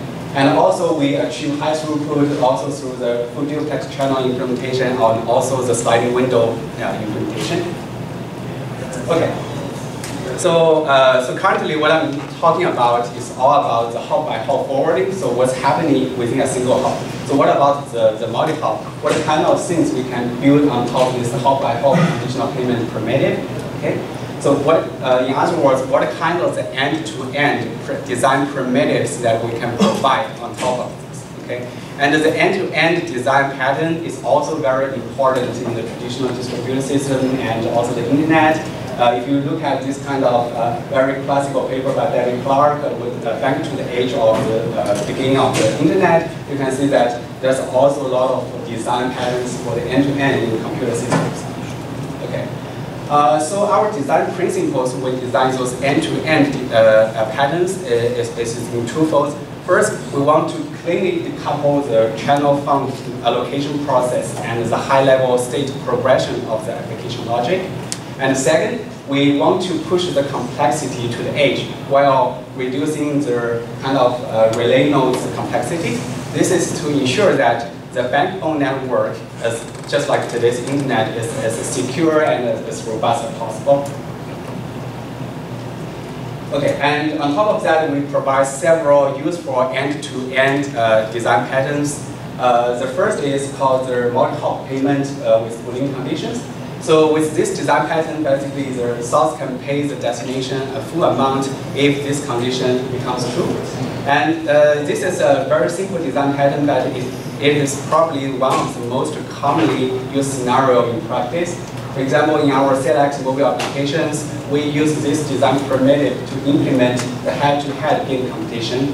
And also it can cover the use case like the prediction market or peer-to-peer social betting, and also includes some of the casino applications like roulette applications as mentioned earlier. And these are basically the high-level overview about the communication protocols when we're trying to implement the multi-hop payment with Boolean conditions. So for the sake of time, I will not go into the details about these protocols. Everything is included in the protocol specification doc. If you're interested, feel free to check it out. Okay. And also you can settle the payment option, and the destination can also reject the payment option. And also the source of destination can also choose to resolve the payment on-chain if necessary. Okay. But note here that so in our design, the relay nodes never need to send any on-chain transactions. Only the source or the destination needs to do that. So this is greatly reduce the complexity for the relay nodes and also ensure they are secure and also robust in the backbone. Okay, so to summarize the kind of properties with the multi-hop payment with Boolean conditions, it is simple because the relay nodes never needs to care about the application logic. It's just dumbly forwarding the conditional payment to the next call. And it's also low cost because the relay nodes never needs to send the on-chain transaction. And in most of the cases, it does not even have a single view-only function or the event watching. So that greatly reduces complexity. And it is also secure because it is resilient to any arbitrary malicious app behavior, and it is also low in the messaging overhead. And the second end-to-end design primitives that we provide is numerical conditions, which basically means that the source can pay the destination an arbitrary amount depending on the outcome of their condition. So this can enable some of the other interesting use cases like second price auction, where the auction winner will pay the second highest price to the auctioneer. Okay. And also some other use cases like usage-based car insurance and their cloud hosting service and so forth. Okay. And these are the protocols I will just give here. Okay. So far to summarize the kind of end-to-end design parameters that we got, namely the multi-hop payment with Boolean condition, multi-hop payment with numerical condition. The design principle for them is that we highly optimize for the majority of the use cases, so that for the majority of the use cases is highly efficient and also secure and robust. Okay. And with these two end-to-end design parameters, we can build a dependency on lots of application logic. So for example, you can build a turn-based state channel application like the Gongko app that we're building. The application could also be some the on-chain app like the Oracle services built by Chainlink. And also it could even be some application logic running on the roll-up chain or the commit chain. Okay? So that's great, give us a lot of flexibility. But besides the two kinds of primitives that we build, we also allow, for example, you can also build up your own, for example, founding protocols like the Nitro protocol that Liang will talk about tomorrow. as an end-to-end, like founding protocol primitives. And also on the application layer, you can also build a false move gate-based state channel applications. So we provide this kind of flexibility to plug in your own application logic or your end-to-end channel founding logic. So this kind of stacked and layered architecture design is just like today's internet architecture. Whereas online you have a unified IP layer. So this is just like the IP layer for the value transfer network. And next is the transport layer that handles the end-to-end control. And on top of that, you can build different application layer protocols like HTTP, FTP, and SMTP. And all the layers share a common and unified interface between different layers. Okay, so just to summarize and give you guys some of the key takeaways here is that when we design our state channel networks, we have several key design principles in mind. The first design principle is, of course, the design should be secure and also trust-free. And the second thing is that we want to minimize the on-chain footprint when we are building the state channel network, because the on-chain transaction cost and also the latency is very high. And thirdly, we also want to minimize the relay node, the complexity, while pushing the complexity to the edge node. Okay. And fourthly, we also want to minimize the on-chain non-transaction interactions. For example, such as view-only functions or the event watching. This might be in contrast to many people's thoughts that the on-chain view-only functions or the event watching is free because it is instant. But the reality is that if you run the state channel network or if you run your decentralized applications in production, you will need to also pay for those view-only functionality event watching if you're using some of their blockchain infrastructure services like Ethereum or Eckey, and that comes with a price. And also, calling a view-only function or doing an event watching also incurs much larger latency than you doing that with a local storage server or exchange message with your peer. Okay? And lastly, we also want to minimize the object communication overhead. Okay? So with these design principles in mind, we take several design choices. For example, the key thing is that we try to decouple the channel found assignment process and the high-level state progression of the application logic. And this kind of design principles are also highly optimized for the majority of the use cases.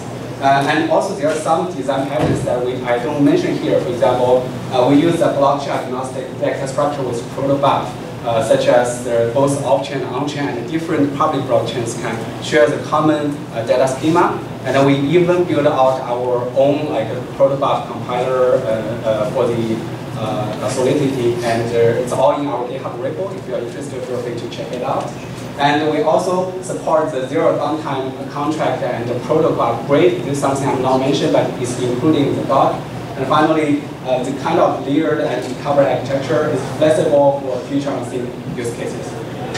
So it's hard to squeeze in everything in 20 minutes, but this is just a high-level overview. So everything is included in our protocol specification doc. So feel free to check out. Thank you very much.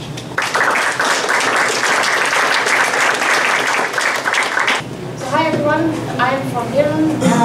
We are actually two teams based in Darmstadt, Germany, and I'm speaking for the research team, and I want to present some observations we made while we were looking into the multi-party channels recently, and then later Sebastian is going to present a little bit about what's going on the individual side first. Okay, so multi-party, okay, this is not working. Okay, so when we talked about the roulette example, we talked about how we can connect two players, but quite often in the real world we want to connect more than two people. For example, 3 or as many as we want. And for this, we can build, of course, a smart contract in Ethereum, but what we want is we want to also build it off-chain in a multi-party channel that connects more than 2 parties. And this is something we've been researching, and to already give you the result, it's possible, but sometimes it's surprisingly expensive. So what I want to do in this talk is talk a little bit about the challenges, where it gets difficult to design this, and where designers of apps for this kind of channels have to be a little bit careful. So the first question is, how do we set it up? Well, we've heard about how to set up a normal channel, and in most of these constructions, you can just set it up as a multi-party channel. So it's actually not that difficult. But we also talked about networks.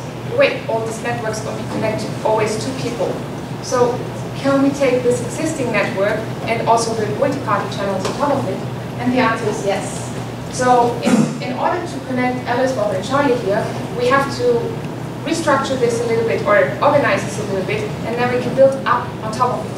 But the nice thing is we don't have to go on-chain at all for this. We can do all of this off-chain in the existing network. So the first step is we have to find a path that connects all three of these players. The second step is we have to actually get rid of all of the people on the path that we don't want to actually be part of the channel. So in this case, we have to pick out Liang. And the next step is we add a channel contract, a multi-party channel contract to our state channels, just as we would like to build another virtual channel. And inside of this channel contract, we can now put any kind of multi-party application that we want to run. For example, our event. But there's actually a downside. When we talk about channels and networks, we already have quite some collateral to look at, and in multi-party channels, this could even worse. So, for example, Bob in this case connects Alice and Charlie, and when they want to play a game, and all of them, let's say, invest 1 coin, then Bob has to be able to pay out 2 points to Alice. Alice has to submit 1 coin to the channel contract, and Bob has to submit his own coin that Alice might win, and the one of Charlie, so 2 points into this channel contract.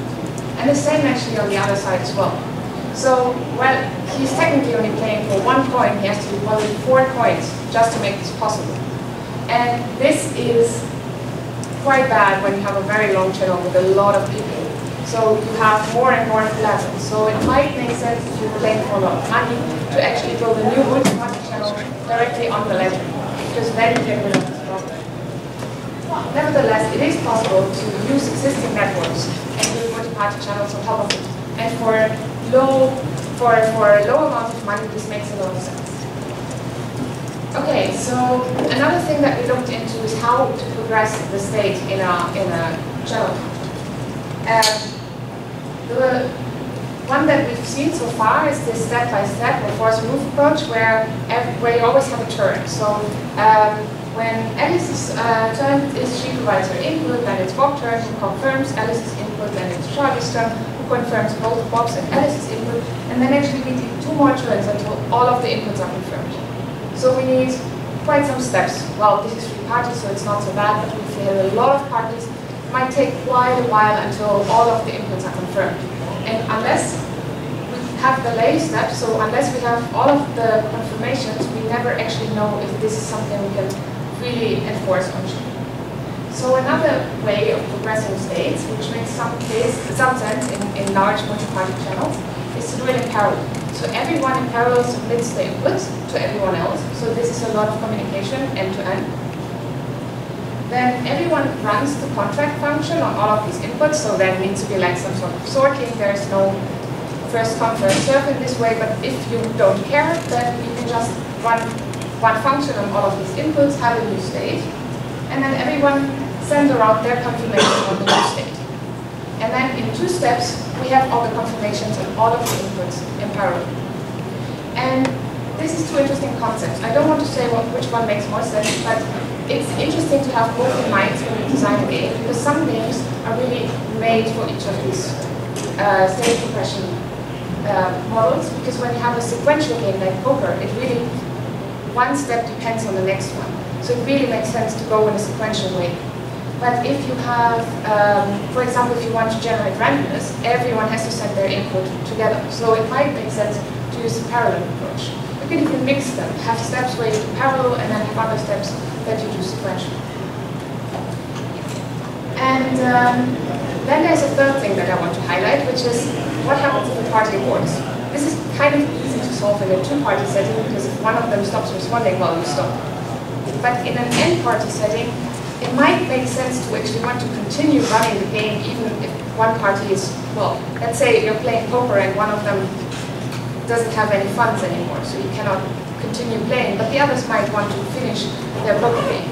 But on the other hand, they don't want to have this empty, so this party that kind of lost already to confirm every part, every step, because why would it? So you want to maybe exclude a party in a channel. And this is another new concept that so far was not very interesting. And there's actually two cases that we exclude parties in. The first one is when this party agrees, which might be the poker case, poker example, when this person is like, okay, I lost, I'm out, here I confirm that I'm out. So this you can do off-chain, you don't have to go on-chain. But then there's also another case where some party simply aborts and just, okay, whatever, I don't care anymore, I leave. I'm out of funds, what do I have? And in this case, you actually have to go on-chain to change the underlying consent rules or consensus rules. But still, this has to be designed on game level because it's really important that a few of us cannot exclude someone if they want to. So you have to be quite careful about the security. While this is an important feature in this kind of contracts or this kind of games, it's also very dangerous. So think about this a lot when you design a game. Even worse than this is the fairness problem. Fairness is in general something which is really hard to achieve in multi-party scenarios. And this is always tricky when people start to collude. So in this case, let's see that Charlie and Bob collude against Alice in the roulette example. As we've heard before from Tom, how you generate randomness, so how you basically determine the winner in roulette, is with these commit reveal steps. So first everyone commits to the randomness and they reveal it, and then they run a function which says who's actually the winner. So Charlie and Bob collude now, then Charlie actually in the 6th round knows all of the information to see who's the winner. So Charlie can say, okay, if Alice actually won, we are losing these 2 points here, so I should rather avoid. And of course for Charlie this could be bad because he gets slashed and his money gets burned. But for Bob this is actually a good thing because he keeps his coin, and when they repeat the game, he still has 50-50 chance that he might win his own and Alice's coin. So in the end, they have quite a high chance of still getting some of the money. So it will always make sense for Charlie to reward. And it's really hard to protect against this.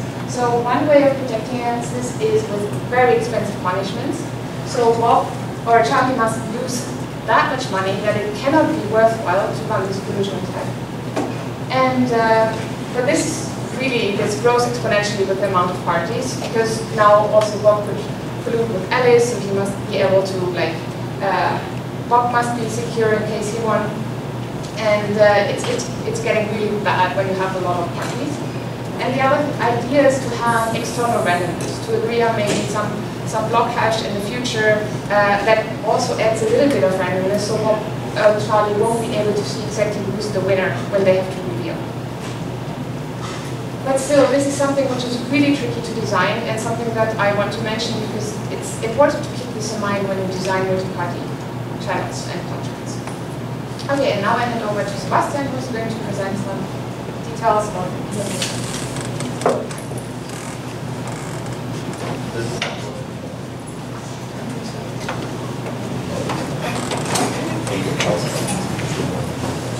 Hi, I'm Sebastian Stammler. I'm working on the implementation of this stuff for a few months now at Technical University of Darmstadt.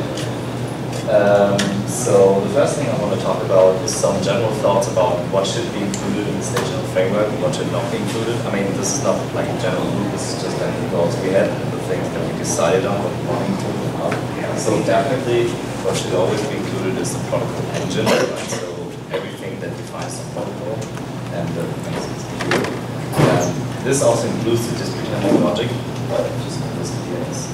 Because then, of course, very important is persistence. So because you run an off-chain protocol and an off-chain application, you always have to persist, for example, the state update, the signatures that you receive, the signatures that you send, keep track of the nonces, keep track of other data. Maybe you have some like protocols that you execute. So all of this has to be persisted. And if you really design a framework, you have to think about this very carefully, how you persist it and when to persist.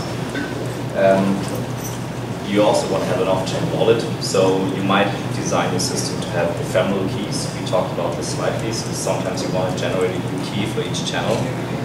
So then you would have like an off-chain wallet that generates those keys, and then you keep track of those keys, but you don't have on-chain wallets.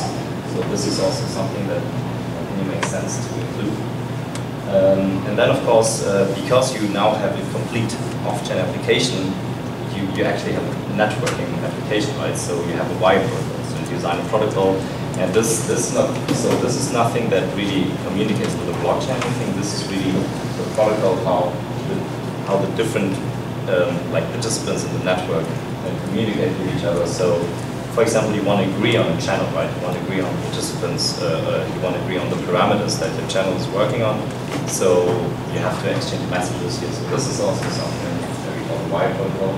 And things that might not be included is, for example, an on-chain wallet. So you probably want to send request callbacks back to the user for on-chain funding of the channels. So you also probably don't want to keep track of on-chain keys. So that's also a reason why sometimes you might want to implement this all as, for example, a MetaMask extension. So you can relay so you can relay MetaMask to this on-chain stuff that you do with all the on-chain logic.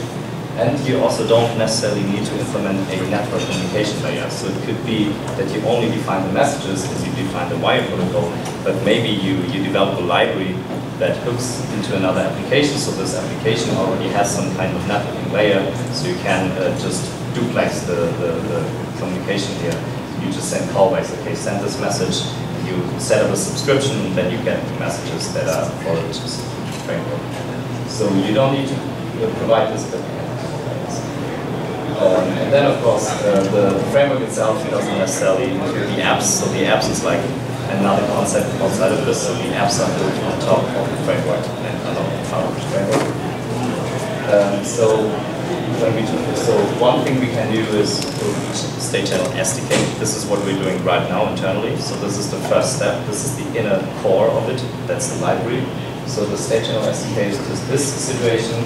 We have like we have an application and it already uses the Ethereum blockchain, and now we want to enable it to give it state channels. So what we do is we plug in the like a state channel SDK, for example, with the library, and then suddenly you can also do off-chain direct transactions.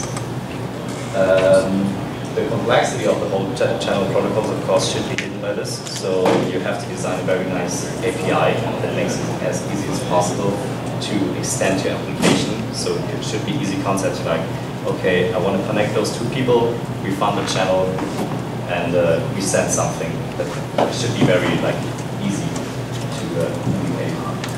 And we also think that it is very important that we can make the developer inject or provide some mechanisms like logging and the networking stack and the persistence stack. So we define the persistence on an abstract level, but we can then let the developer inject, say, an SQL database and use this for persistence. And then the next step is to have, this is something like the Lightning node, the LND node. So this is a full-blown standalone application. So the standalone application has all the logic for handling the state channel networks. But on top of this, it also has an interface by which you can communicate with the application. So then you have, for example, gRPC or JSON WebSockets interface. It's very important that it is actually a bidirectional interface, because in channels you always have this situation that you want to have callbacks to the application, because you may receive a state update from the other party, so you have to ask back to the user, how do I handle this case that now an update, I received an update. And so in this case you want to send callbacks back to your application. But there are also other things that you want to hide. For example, you probably want to at least give an automated dispute handling. So you want your application to watch the chain and handle disputes automatically for your user, not necessarily have the user do it. But this is, it's a very complex thing, like touching things. And yes, and then you also, for example, you can design it in such a way that you have on-chain callbacks to the application for certain on-chain actions like funding of the channel. And then this is the third level, is really to have a hub server, because, I mean, we didn't really talk about this much, but state channels really become awesome the moment you build networks. This is also why the Lightning network is pretty awesome, and we talk about much about this. So you want to have like some central server, hub server, and it should help other people to build virtual channels. That's what we call virtual channels, to enable applications on this network. So the idea is probably that you have some dApp, and the developer of this dApp wants to enable users to use this dApp.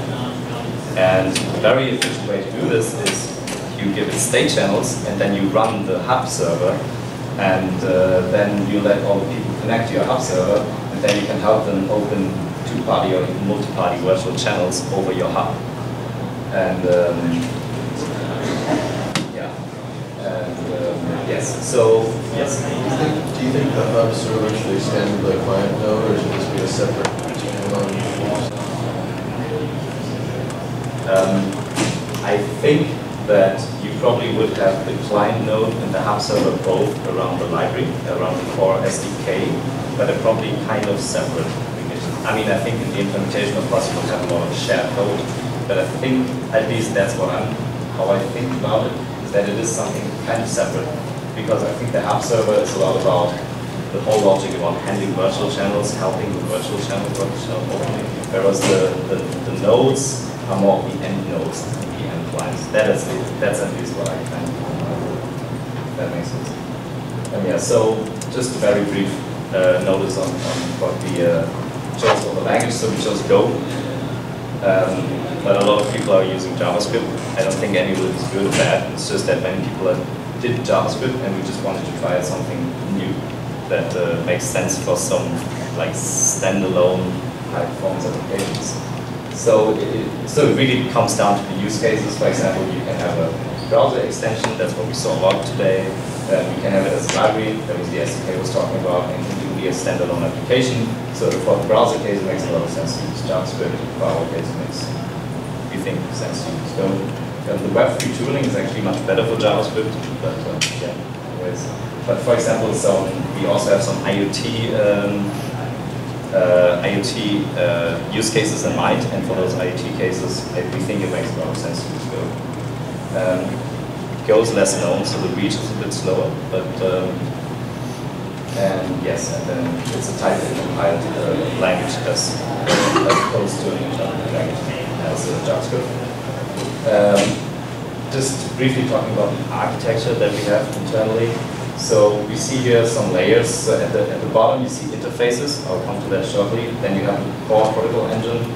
Then you have on the left is the blockchain backend, I call it. And then you have like some generic stuff, database, logging, networking. And then on top of the blockchain backend, we have channel application. And we designed the whole system using the version, which means the protocol engine has no direct dependency on anything specific, like no Go Ethereum dependencies, no dependencies on, say, Logras for logging, no dependencies on, I don't know, like TCP or something. So it's really all going down to the interfaces. So that means we define interfaces which say that's the way we want to use this stuff if it were to exist. And then we use it all in the whole protocol core, and then we implement all those interfaces as a blockchain backend, database logging, and everything. And yes, and this is a very, very nice decoupling of this whole software, so that the core protocol, because all the protocols you have seen today, the state channel protocols, are a very generic concept, right? It's an abstract concept. I think you also talked about it like Stellar. They're doing blockchain agnostic messaging protocols here, and this is like, you can take this even further and say, okay, actually the whole engine of this protocol, the state channel protocols, is very abstract. So for example, if you also look in the parent papers, they're written in a very abstract way. So for example, it only has, like, it models the blockchain as a ledger, as an account-based ledger. Okay, so this is a very abstract thing. It is not tied to any particular blockchain. And yes, so I think that's a nice, yes. Because Go is storing types, I'm actually curious for your advice. You will not use byte 20, you will use bytes. Yeah, that's actually a very good question. I think I have a backup slide. I want to go to this slide first. Yeah, here it is. So, yeah, so when you're designing this in an abstract way, suddenly many things become quite complex. So you identify a couple of concepts, for example, addresses. You have the concept of an address, but you don't want to specify what is an address. So this is all an interface. So you only say, okay, what do you really want to do with an address? You want to check that it is equal to another address. So you give this interface an equals method, and you want to sign with your, okay, so actually you also have the concept of an account, so the secret key. So you have an address and you have an account. From this account you have an address. You can sign with it. You can verify, so you have something called signature, but it's just like an abstract signature. And then you can verify that this signature belongs to this address.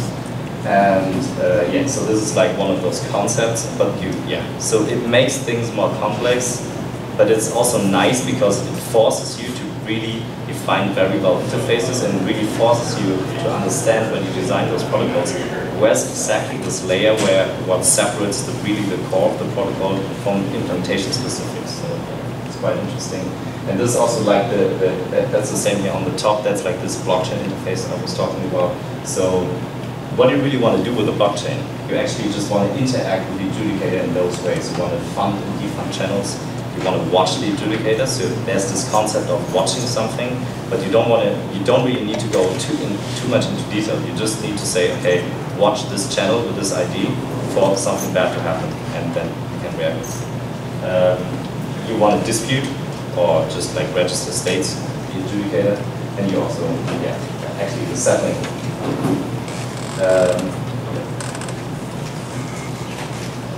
Yes, I just want to show like a short roadmap what we want to do. So we received a grant from the German government research wing to develop this stuff. We are going to release this SDK for ledger state channels soon. Then we want to go to virtual channels. So virtual channels again is this concept of having several channels that you connect together to a long virtual channel to build networks. Then we want to go to multi-party state channels and have a good hub server.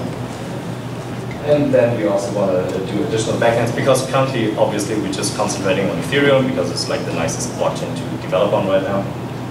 And finally, we also want to do state channels and plasma chains. So instead of having a blockchain as a backend, you have a plasma chain as a backend. So this is the nice thing if you have such a abstract concept, you can really just provide a plasma backend suddenly, and you can just reuse all the core engine and just have a plasma backend. Yeah, that's it. Thank you.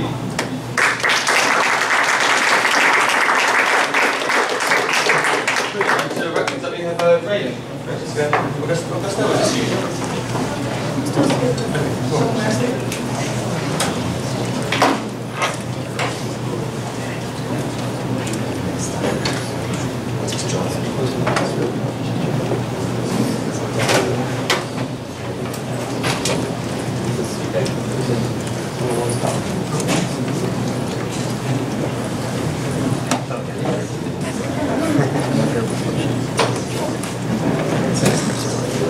Alright, hey everybody. Last talk of the state channel session today is from us, Reagan. We will have a look at challenges in payment channel networks and especially discuss design dilemmas from a system architecture point of view as well as from a user experience point of view. And basically share just some of our experiences that we encountered along the way of developing this. My name is Franzi and Augusto will also talk about stuff later on. Our overall goal, maybe shared with all of the other projects that have been presented before us, is making or building scalable decentralized applications on top of Ethereum as easy as possible. And yeah, surprise, what we encountered along the way was that getting the user experience and the system architecture right for this is really hard. So yeah, before we dive into why it is hard, I just want to give a really quick update on what is Raiden in case you guys don't know. Raiden is a payment channel network and works with any ERC20 token. Compared to the other talks before, we've been somehow shifting between like generalized state channels and payment channels. Raiden is solely payment channels and can be compared to, for example, the Lightning Network on Bitcoin. It it has a really, really similar idea. And yeah, the very core idea of it is that you have a payment channel, and this one is always backed by an on-chain deposit. And once you have deposited tokens into this payment channel, you can do as many off-chain transfers as you wish by exchanging balance proofs with your channel partner. And those balance proofs you can just imagine as digital checks. You send something back and forth, and eventually you say, yeah, I want to close my tab, and then you withdraw your funds from this channel. The cool thing about Raiden, exactly as in Lightning, is that you can not only pay the people that you have a direct channel open with, but you can also pay anybody else in the network as long as you have a connected path of payment channels with the receiving party. But that comes with some challenges, and that is what we will talk about in a bit. Yeah, so our status is that we are live on mainnet with a limited alpha version since end of last year. And this version is featuring all of the core functionalities that you can imagine for a payment channel network, so doing direct transfers, mediated transfers, and so on. But it's pretty limited in terms of user experience as well as in terms of which token networks you can currently use it with. Right now it's limited to Rapid Ether. And yeah, there you just see our current mainnet is pretty small still, but we hope that we can make it a bit bigger by improving all the things that I will discuss now. So yeah, let's take a moment to talk about this magical thing called user experience and why it's maybe not working out yet so well.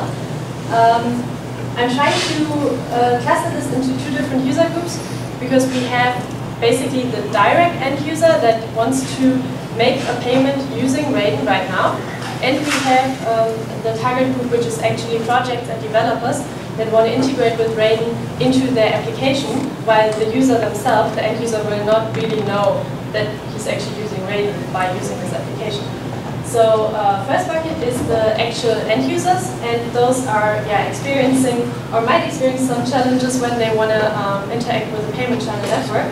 For example, first and foremost is really about education, so or also abstracting away technicalities. The problem is I don't understand the logic of the payment channel network, and I also don't know how to use them.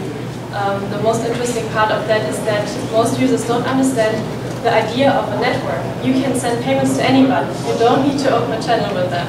This is like the #1 problem that we see all the time. Then second problem, the user interfaces are cumbersome to use, and people are really unfamiliar with the terminology we use. That's definitely also a problem on our side. How can we make things easier, not thinking so much from the technology perspective, but rather which comparisons can be used that already exist in the real world and that people are using in, for example, their banking interface or whatever. Then another problem is I definitely don't want to have to be online all of the time. And I totally want my payments to go through. Like, why shouldn't it go through, right? And last but not least, I don't want to run a node. What is even a node and why do I have to run it? So yeah, a few of those problems we're trying to tackle with the next release that's upcoming. The first two problems, I don't want to be online all of the time and I want my payments to go through. They can be at least improved by introducing services. So on top of Raiden, you will have very soon a service layer. It's already now live on the testnet, which will come with monitoring services and with pathfinding services. Those two are like third-party services that can be provided by anybody who wants to join and who will be part of the Raiden services registry. And yeah, they will really just improve user experience. The monitoring service will basically be a watchtower. For example, if you're familiar with Pisa, they are offering watchtower services, and they will basically just look after your channel if you go offline and solve this problem with the challenge or dispute that we also talked about earlier in other talks. And then the pathfinding service will basically just give you cheap or short routes through the network so that you can be more sure that your payment actually goes through faster. Yeah, then the really huge problem is I don't want to run a node. This problem we have two solution approaches for.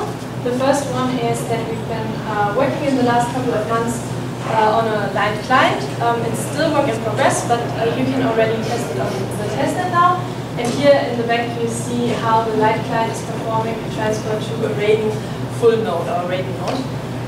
The light client is compatible with any Web3 enabled browser, so basically you can just use it with MetaMask.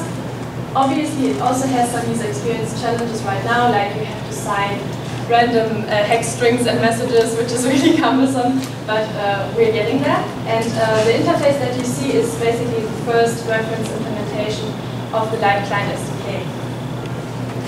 The second option, oh yeah, you can try it yourself if you like.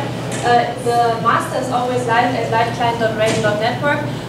If you want to try it out, it would be great to talk to us after, because right now there's only one token network deployed for testing.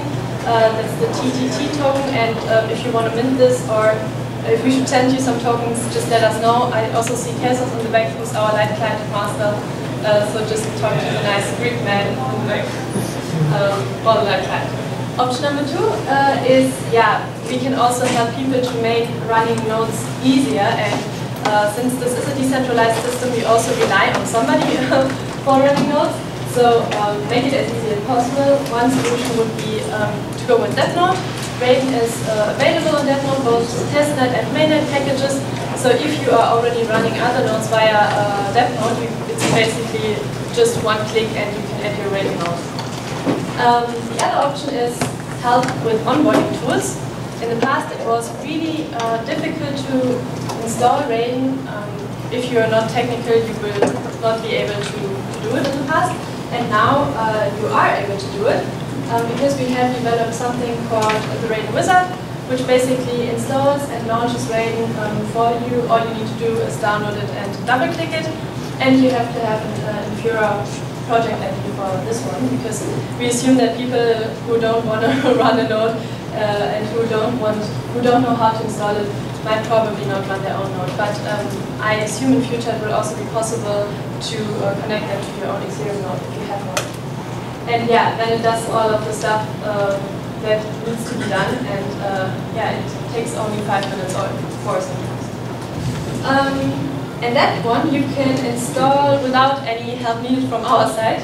So you can just go to our GitHub Raiden.network/Raiden installer or scan this QR code, and it's available for Mac OS and for Linux for the testnet for now. But for the next release, we hope to also have it for the mainnet release. Yeah, and then the challenges from the other side. So projects that want to integrate with Raiden, they are also facing some problems. The first one is, again, a kind of education, abstraction problem. Definitely people or project developers that integrate with Raiden, they don't want to have to know how payment channel networks work and what we do in the back end, so to use it in their product. Second problem, I definitely don't want to force my users to run a node. Also connects to the last problem, like I don't want the complexity to increase. I really don't want a worse experience for my users. It should be basically seamless. Then also the third problem, I need certain features that I don't find in the Raiden suite right now, so maybe it's not suitable for me. Some of the problems we can solve, for example, not understanding a payment channel network. Yeah, please don't all go and learn payment channel network tech now, because this should be abstracted away for you. We try to make it as easy as possible by offering a really high-level API, which should be self-explanatory. We are also working on some good new documentation. We have a fairly long and very extensive documentation already, and now we're trying to develop new documentation which is very easy to understand. So we basically cover both very extensive and very easy to understand. We have a developer portal, and we are also always available via our technical help chat on GitHub. So in case you should have any problems, just give us a shot. Yeah, basically don't want my users to run a node. That's how the back end of the Raiden Light Client SDK would look like. We saw the front end before. Yeah, then just integrate with the Light Client SDK as soon as it's ready. You can already try it on the testnet. I need certain features. That's not a problem at all, because now that we have basically delivered all of the core components and features that are like the basics for a payment channel network, we are super open to incorporating whatever feature you might need. we have already started with that. So some of the projects were requesting a channel withdraw feature, which means that you can simply withdraw certain parts of the funds or all parts of the funds without the need of closing a channel.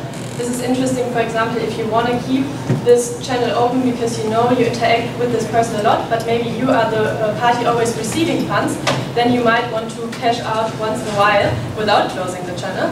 And that is now possible with the channel withdraw feature, and it takes less on-chain transactions than actually closing the whole channel, opening the channel again. It's much easier. And yeah, one other example is the guys from Exchange Union that just launched their swap between Bitcoin on Lightning and DAI on Raiden.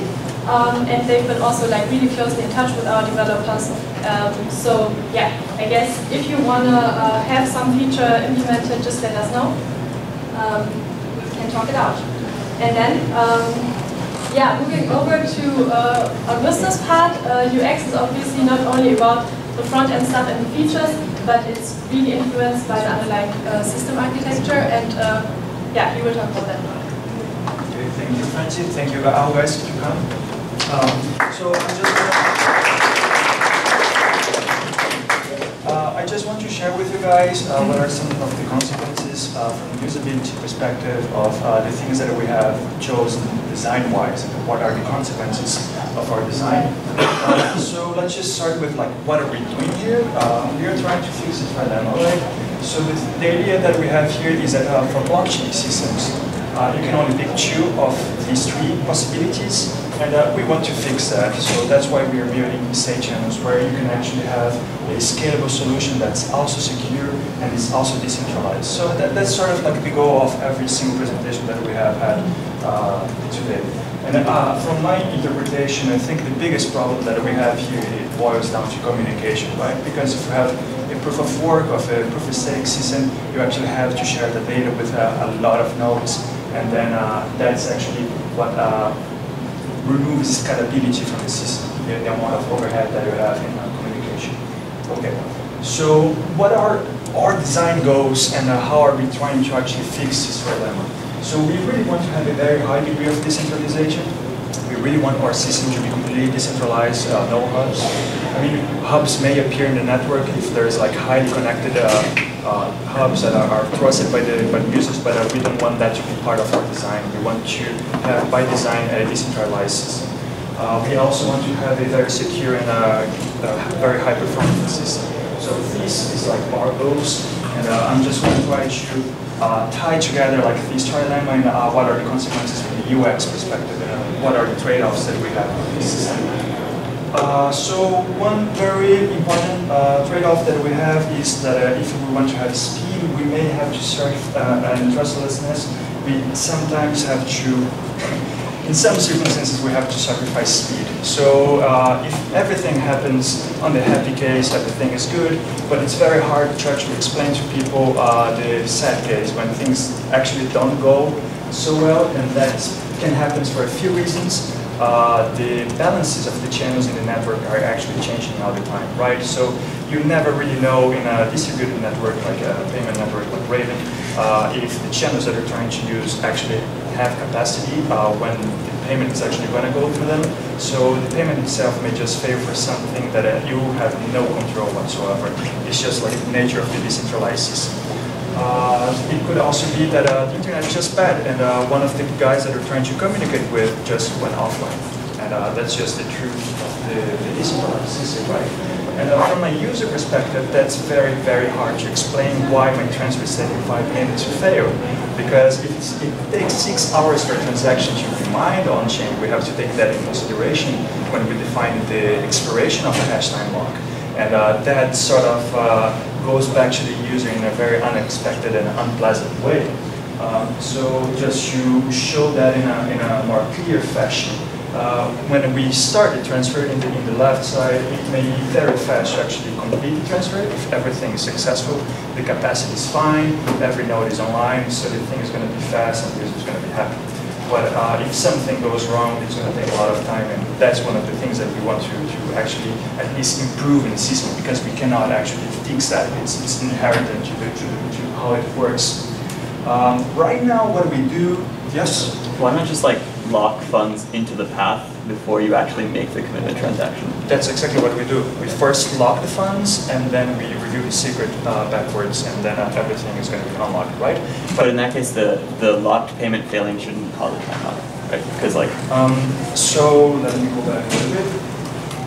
So I'm trying to lock the funds, yeah? And right now, Bob is trying to lock funds with the channel with Charlie. If Charlie is offline, Bob cannot lock the funds. Does it make sense? Right. I guess so. What I'm asking is, from a user experience perspective, what you're doing is A is basically committing to the transaction to B when they initiate that transfer, right? Yes. And so they have no ability to back out of that transfer once that commitment happens. What I'm saying is, if you separate out the process of you reduce everybody's balances, then you make the transfer in two separate steps. That means that you can decouple pathfinding from actually making the transaction. So if pathfinding fails, you can have like a 3-second timeout. Okay, pathfinding is completely decoupled. You can do pathfinding at any moment. The thing is, you do not know if the path is actually going to be successful. Right, that's what I mean. It's like you just lock the value in the channel as part of the pathfinding itself. Yes. And then don't transfer until later. Yeah, and that locking is when failure can happen. If you're trying to lock the funds and one of the nodes is not aligned, the locking didn't happen. And then the nodes that actually have locked funds, they have to wait until the lock expires to get the funds back. Right? You cannot escape from that. If you try to escape from that, you're going to end up with double spending. Yeah.